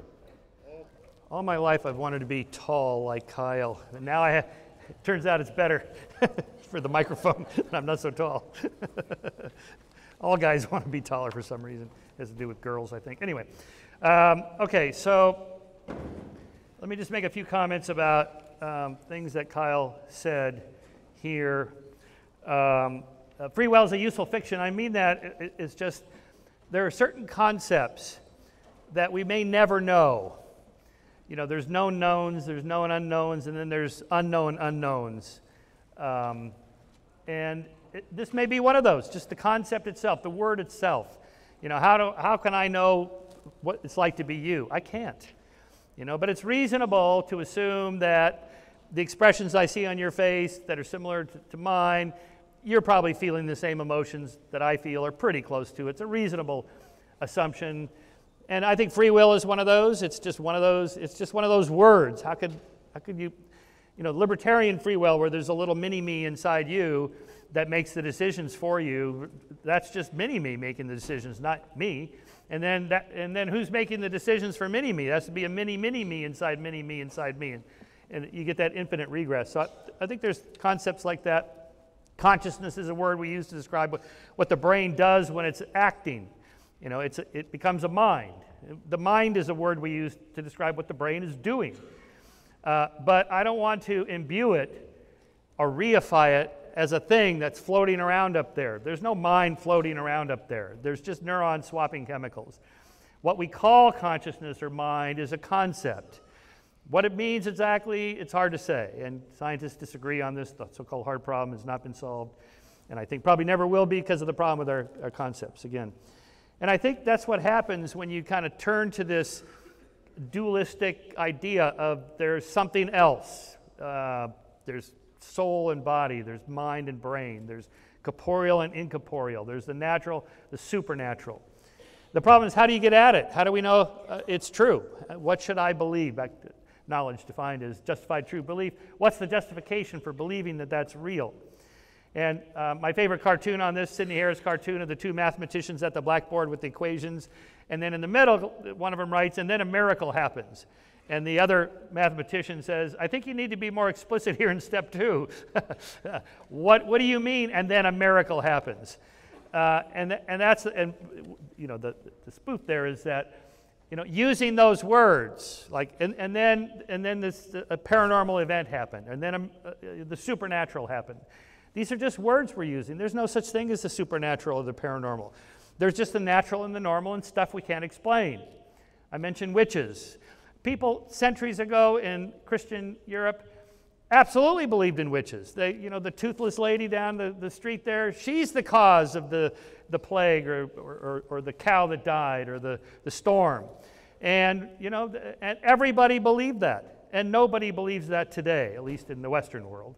What happened? Well, we replaced it with justified true belief, scientific knowledge. We now have an understanding of how plagues happen in the weather and events and chance, randomness, and so on. And witches don't exist. And you know that they don't. Women cannot cavort with demons on their brooms at night. It just doesn't happen. But everybody believed that it did at one point. What happened? Science. That's what happened, rationality. But the moment you say, well, but I still think there's something supernatural. Okay, maybe, but how would you know? Because I'm a natural being. How do I get out to that? How do you measure it? What would it look like? How do we know? Back to Sagan's dragon. You know, and it's not enough to say, I feel the presence, or this incredible thing happened to my life, and I met my spouse, or I got this job, and, you know, God made all this happen. Yeah, maybe, but maybe that's just how it goes. It's just randomness. If you hadn't met that person, you'd have met somebody else and be equally happy with that person. And you say, oh, well, God arranged our relationship. No, this is just just randomness. This is how the world works. 5 minutes. So my commitment to naturalism isn't like some dogmatic, closed-minded, I'm not going to embrace supernaturalism. Well, I will if you could show me how to measure it. But by definition, you can't, because you can't measure it. It's supernatural. And the moment you say, yeah, but occasionally God reaches into the natural world to stir the particles to make something happen. All right? How does God do that? How does a non-corporeal being interact with a physical substance? Inquiring minds want to know, and there's no answer to that. And it's like in science we use words too, like dark energy and dark matter. These are invoked to explain why galaxies rotate the way they do. They don't have enough mass to rotate at that speed. There's something else in there we can't measure yet. And the universe is expanding at an accelerating rate faster than it should from what we know. Therefore, there must be this thing called dark energy. But cosmologists that's not an explanation. They don't mean it as an explanation. Those are just linguistic placeholders until we figure out what it is that's going on. And the problem with the supernatural religious stepping into the empirical truth world is, how are you going to do that? You're just using words, but you're stopping the causal explanation at the word. It's the supernatural thing that happened. That's not an explanation. That's just a word. What's the next step? How does God do that? It would be interesting to know. Many Christians believe God cures cancer. Okay. But why is it always things that might have gotten better anyway? Why does, I hate to use this cliche example, but why doesn't God heal amputees? Not one amputee has ever grown a new limb. Not one. Even these Christian soldiers with Christian families that pray for them, it never happens. Why not? The answer seems obvious, because there's no God, or if there is, he's not curing anybody of anything. It's just randomness, is how you explain it. Okay. As for the universe is not finely tuned for us. That's a very anthropocentric. Most of the universe is quite inhospitable to life. There's very, very few places you could live. We're finely tuned for the world, not vice versa. This idea that design, well, so I got this watch here, so there must be a watchmaker. There's a world, there must be a world maker. But I can go to the tag here company and see where they make it. I can see the designers designing it and making it. Where do I go to see the intelligent designer, the supernatural intelligent designer? You can't show it to me. There's no place to go. So it's a false analogy. You can see the designer, okay, there's design things. What we have instead is a scientific explanation for design. That is, the eye is designed to see, but it's a functional design from the bottom up through natural selection. Wings are designed to fly, but they're not great. They're pretty good, and there's lots of different kinds of wings. Some wings are good for flight, others are good for thermoregulation, others have different functions, like crawling up steep hills and so on. And that's how nature works. It's kind of cobbled together from what already exists before in some adaptive function. So I just want to make that point, and finally, about the kind of the fine-tunedness of the physical constants. You hear these numbers thrown about. There's a lot we still don't know in physics. There's no unified theory between the quantum level, quantum physics, and Einsteinian general relativity. That is, the macro big world of gravity, the micro world of quantum effects. No one has been able to unify those yet. Lots and lots of people are trying. So this idea that, well, we have these spooky numbers, and if the numbers were tuned slightly differently, we wouldn't be here. This is just an argument from ignorance. We just don't know yet. There's so much we don't know about the physical and biological world, and we're working on it. And that's the joy of science, is you get to try to figure it out. And someday we may know. And it doesn't help to say, well, I'm going to just stop thinking and say, a miracle happened, and that's my answer. It's just not an answer. Anyway, finally, if you want to believe, go ahead. It's like the free will thing. Yes, there's determinists that think I'm wrong and so on. We debate, but just do what you got to do. And if having a religious truth, like a mythical truth, is useful and works for you, fine. But take it out of the realm of I can prove it's true, because it puts it in the realm of, and if you don't believe it, you're wrong. Thank you.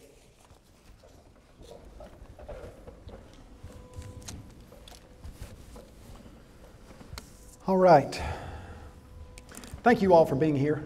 It's been, I think, a great exchange, putting forward the idea that God does exist. I think we founded that on evidence. I think that we have really gotten to look deeply into some very serious topics. I want to thank Dr. Shermer for being here and every one of you. It means a lot that this many people care to think of and to look at these discussions. I want to start out by nailing down what I tried to do and seeing what happened in the debate.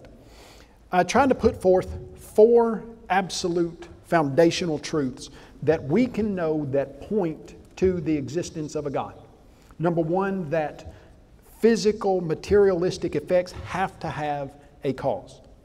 And I think we saw several people from the scientific community say that at the beginning that would break down, which means there has to be something that's not physical that would cause the universe. Now, that is not a play with words. What's going on there is we've used the law of cause and effect in every single experiment that's ever been done in the history of humanity, and we see how physical matter works. What got the universe here cannot be physical matter.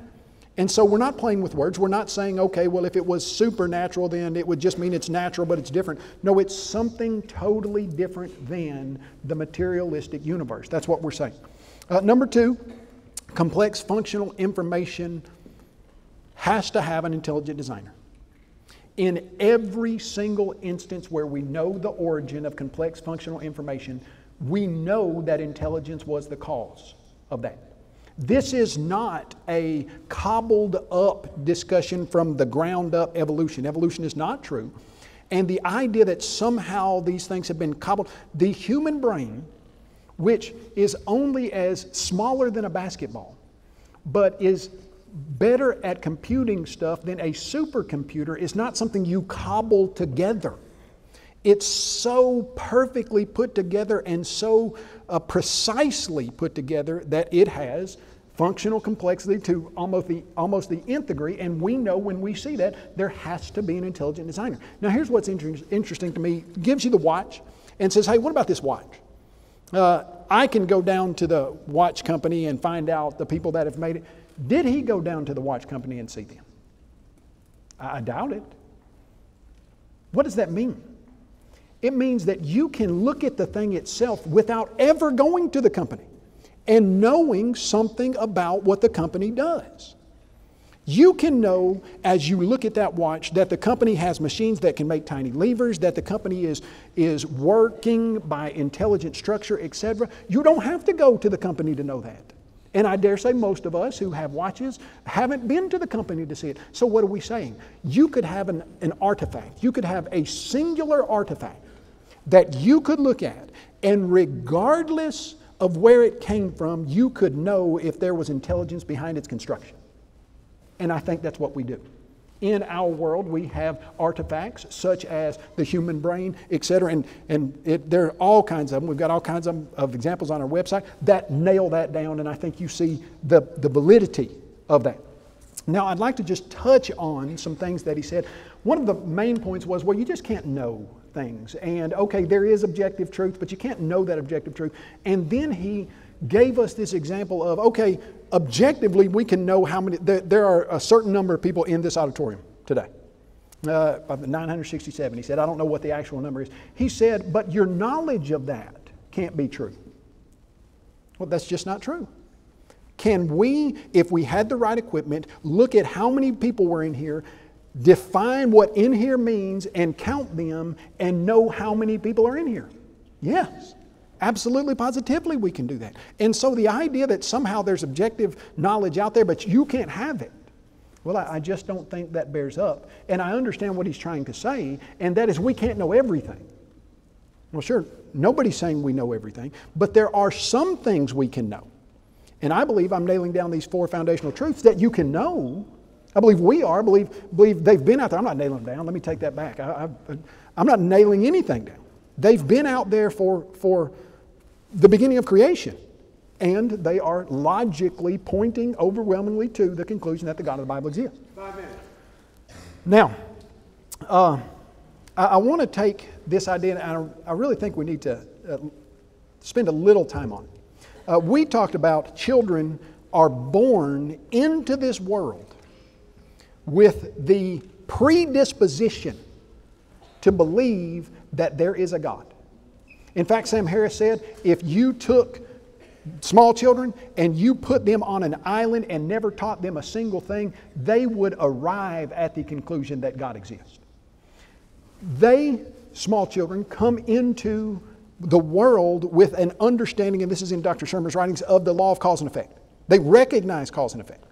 They come into the world with an innate understanding of morality.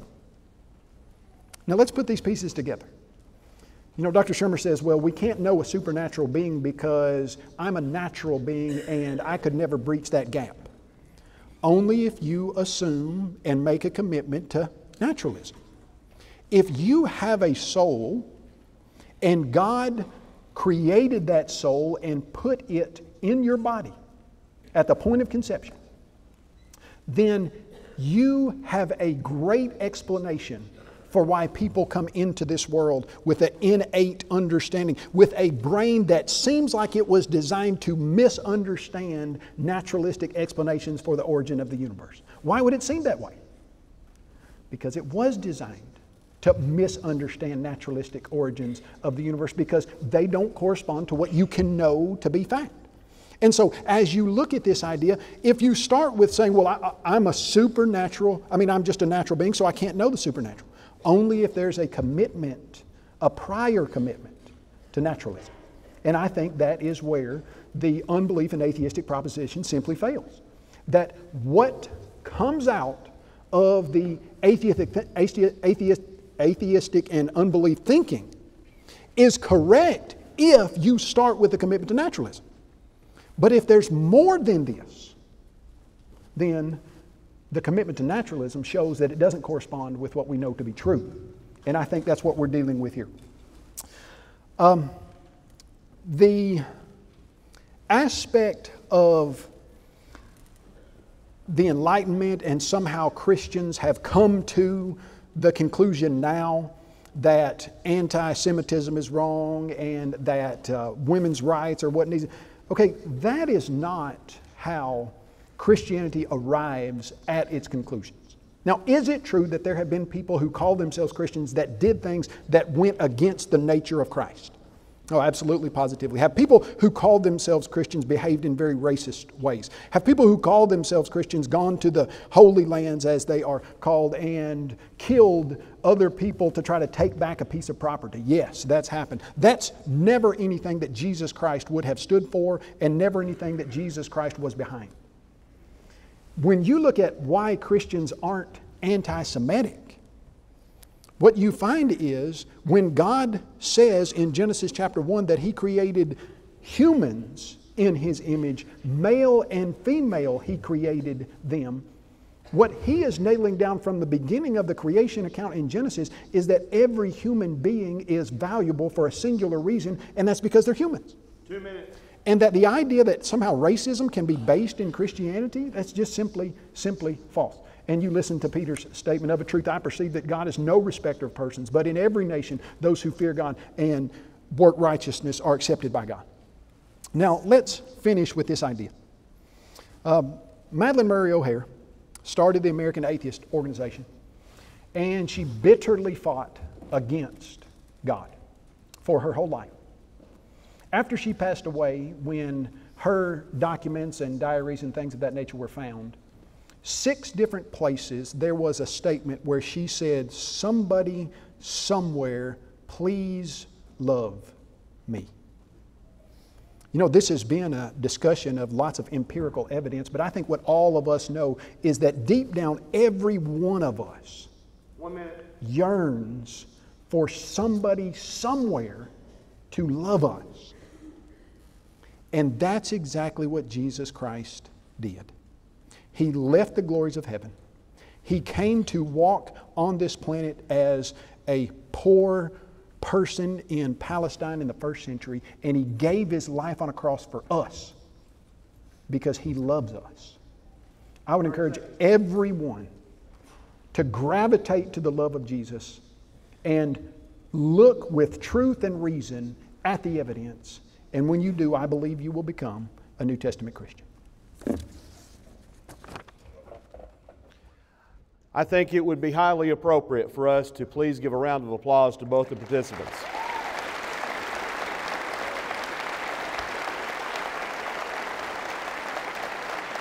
Yes, please.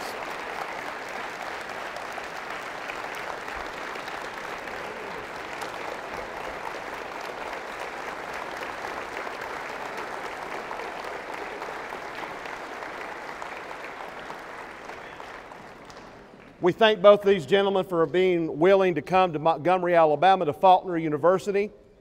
Thank you, President Henry, for making this happen. Let's give President Henry a round of applause.